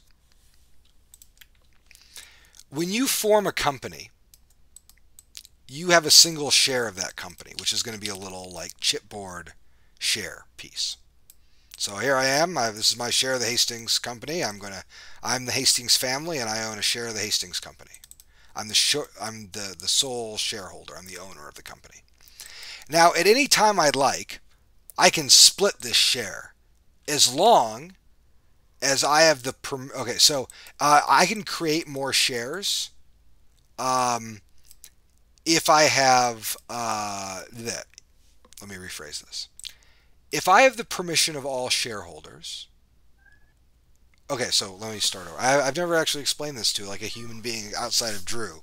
So let me get back to it. So when I create my company, I'll have one share of the Hastings company, which is what this disc means. Now I could split this if I wanted to. I could split it into 2 shares. I could split the 2 shares into 4 shares if I wanted to. Right? That's fine. But let's say Drew. Who are you going to be, Drew? You're going to be this family. Yeah. The Paxton family.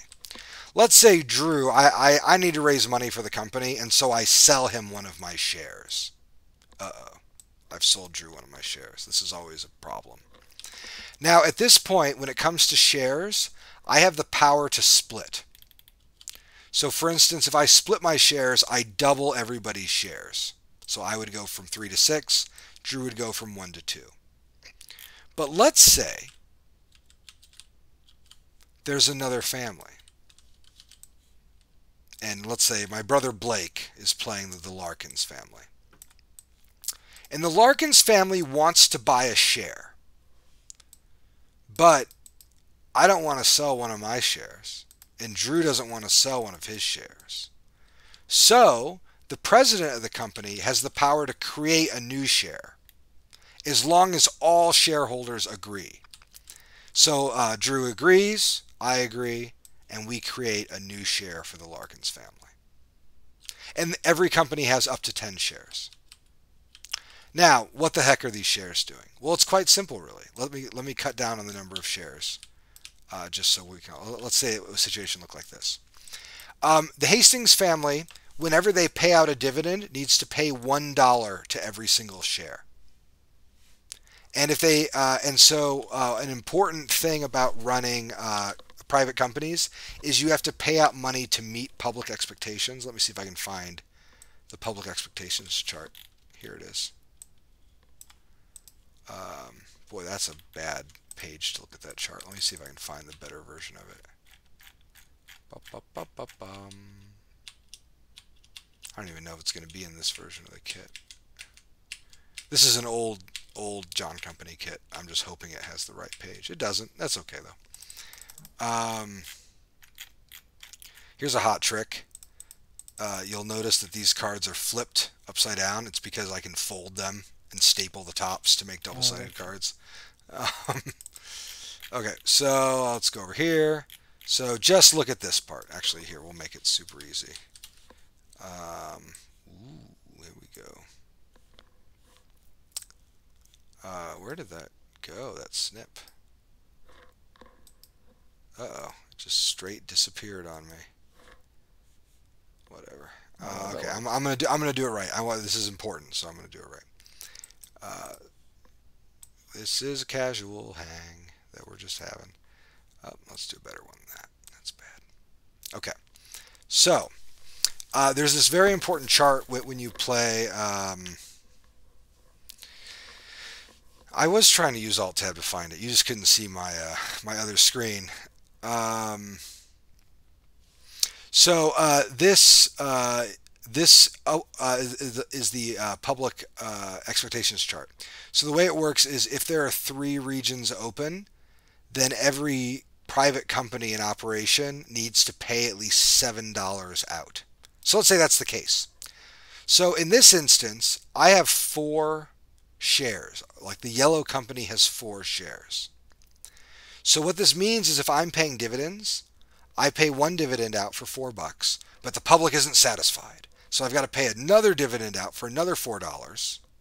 And now I've paid out 8 and the public is happy. And I could pay out more if I wanted to, but the public is satisfied at this point.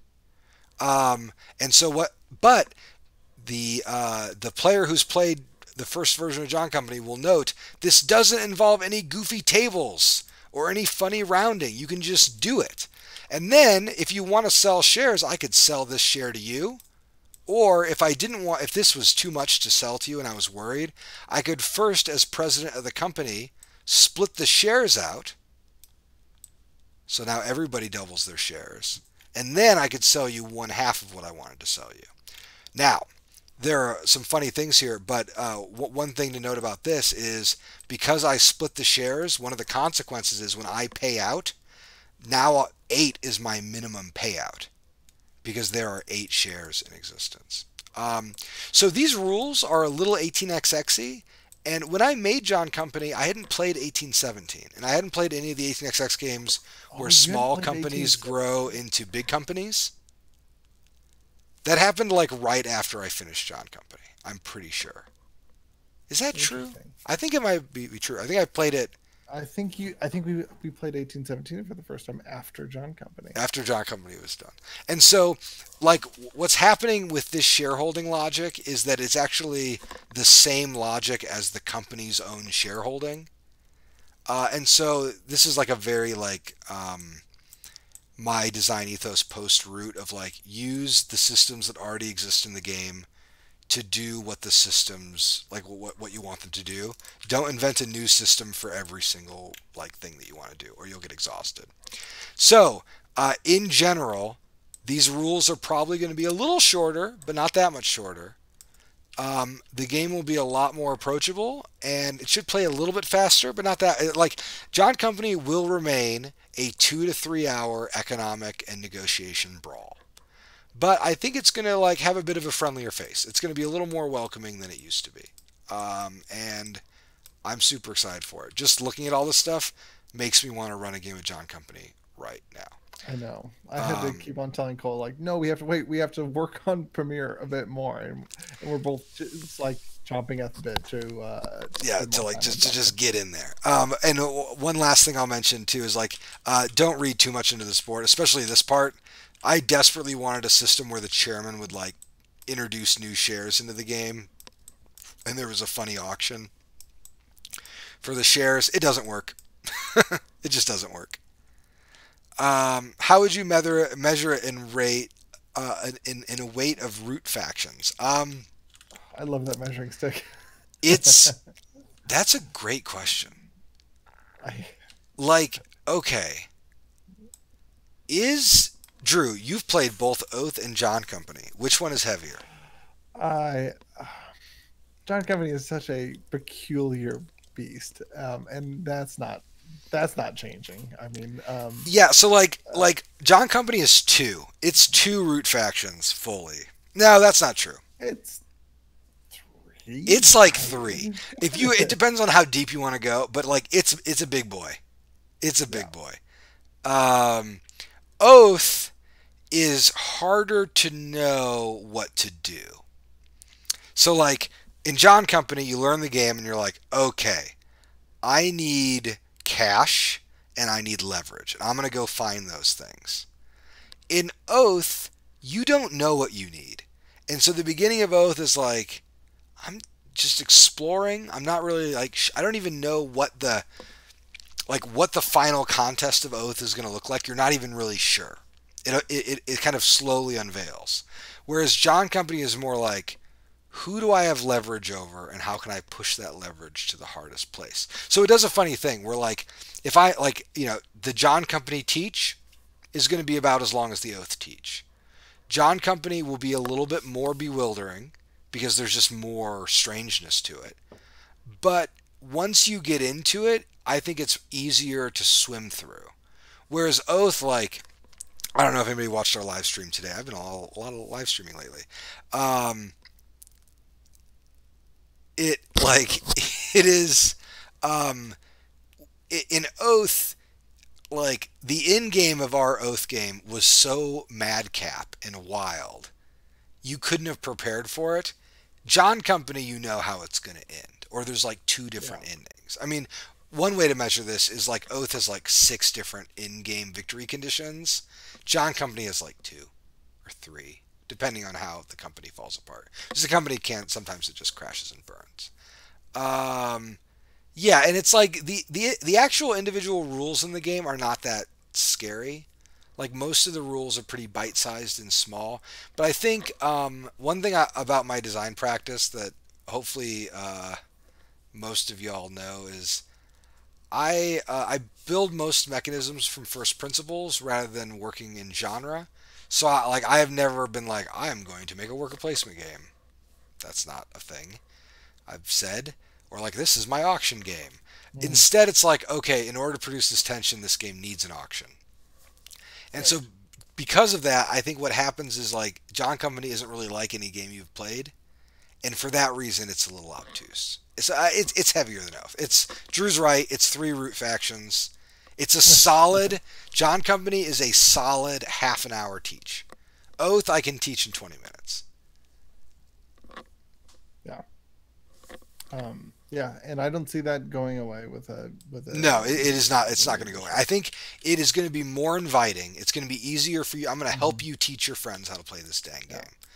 And also, we'll probably have a dope TTS mod too, Yeah. because No because kidding. I'm a converted boy. It's so much fun to play the Yeah. the Yeah. moon physics of TDS. I think I have my actual physics are on low right Nice. now, which is why everything is snapping. That's great. Um, Well, Cole, how about we wrap it up and close up shop here. I think we should do that. That's You know what? good. I think more than anything, this leaves it at a door to say, this is where we're going to be spending our time between getting Pamir ready, and this is where our development time is. And Mhm. honestly, that's what a lot of this success for this campaign means. Hey, this we can have the time to explore projects like this. Yeah. So what Drew and I are doing is the next month is going to be finishing up Premiere, getting all the files to the factory and through prepress. We're not anticipating any problems with that. It'll be, we really hope to have these games to the fall, to you guys by, early fall. And then as soon as that's done, which could be as soon as like a couple weeks, we're in John Company land, and there's a world where we are showing you guys a lot more of this game in just a few months, or it takes longer. We're not really sure, but this is like where we're going to be spending our energies, and the speed at which we feel like we can do this game right is going to determine when we do traffic and when we get the reconstruction game going. So I wanted today, I mean, I think both Drew and I wanted to take a little time to look at the weird journey that Premiere went on to where it is now and to kind of show you guys some of the back end stuff. And then we also wanted to show you what we've been tinkering with so that you can see that there's some exciting stuff coming down the pipe. Yeah. Okay, I'm going to wait a second and see if there are any final questions in the chat. I'm happy to take them. And then Sure. I'm going to try to coax my brother into playing a turbo in Dota, Oh, there we go. Okay. which we will not be streaming. I'll let you go to sleep, Drew. That's fine. Um, uh, nice. Yeah, I'm so glad that y'all came out and watched the stream with us because it was more than anything, it was so nice for Cole. It was so nice to look at those old pictures of pre first printing Premiere. That was a trip. I haven't looked at that those original files in forever. yeah, it's crazy. This game's come a while. Yeah, I'm excited. Thanks, Travis. Travis has been around for most of the trip. He had helped me edit the very first version of the Premiere rules. Maybe I think so. I'm not sure. We had an editor in the Premiere rules who like was just not into the game, and then he did not survive the project very long. I think Travis came in after that. I can't remember. Oh, Yeah, and I like a lot of the people that I met in board gaming. I met through Premiere, including folks who are still testers and friends. So it's been a kind of important project for me. All right, I'm gonna get teary if I keep prattling. Y'all have a wonderful evening. This was so much fun. We should do this. I want to do this with John Company because John Company has some yeah, maybe this weird. could even be like a more regular thing that we can do across the spring because it is fun. And TT our dope TTS mod Yeah, is an incredible, like it's such a cool tool. And I think we were both surprised by how valuable we have actually found it yeah. We to and we, working remote. oh, totally. And I like later on we will do like a little John Company update, and you can see how much it changed and all that kind of stuff. Because I love process video. I love it. I love it. Oh, that's right, Travis. You're right. I brought Joko was the thing that you came on for, or maybe Infamous Traffic in a little way. I can't remember. Yeah, man, I'm excited. I can't wait to be playing more of this game. So that's it, though. We're going to call it a night. Everybody have a wonderful evening. Stay safe. Thank you so much for supporting us. It's crazy. I'm just overwhelmed still, and I'm just going to keep saying that. Yeah. And it's not going to make it any less true. All right. Yep. Well, everybody have a wonderful Exactly. evening and take care. And I'm going to figure out how to turn off the stream, but not All before I right. show you a window into Streamland. Uh-oh, take him to the stream.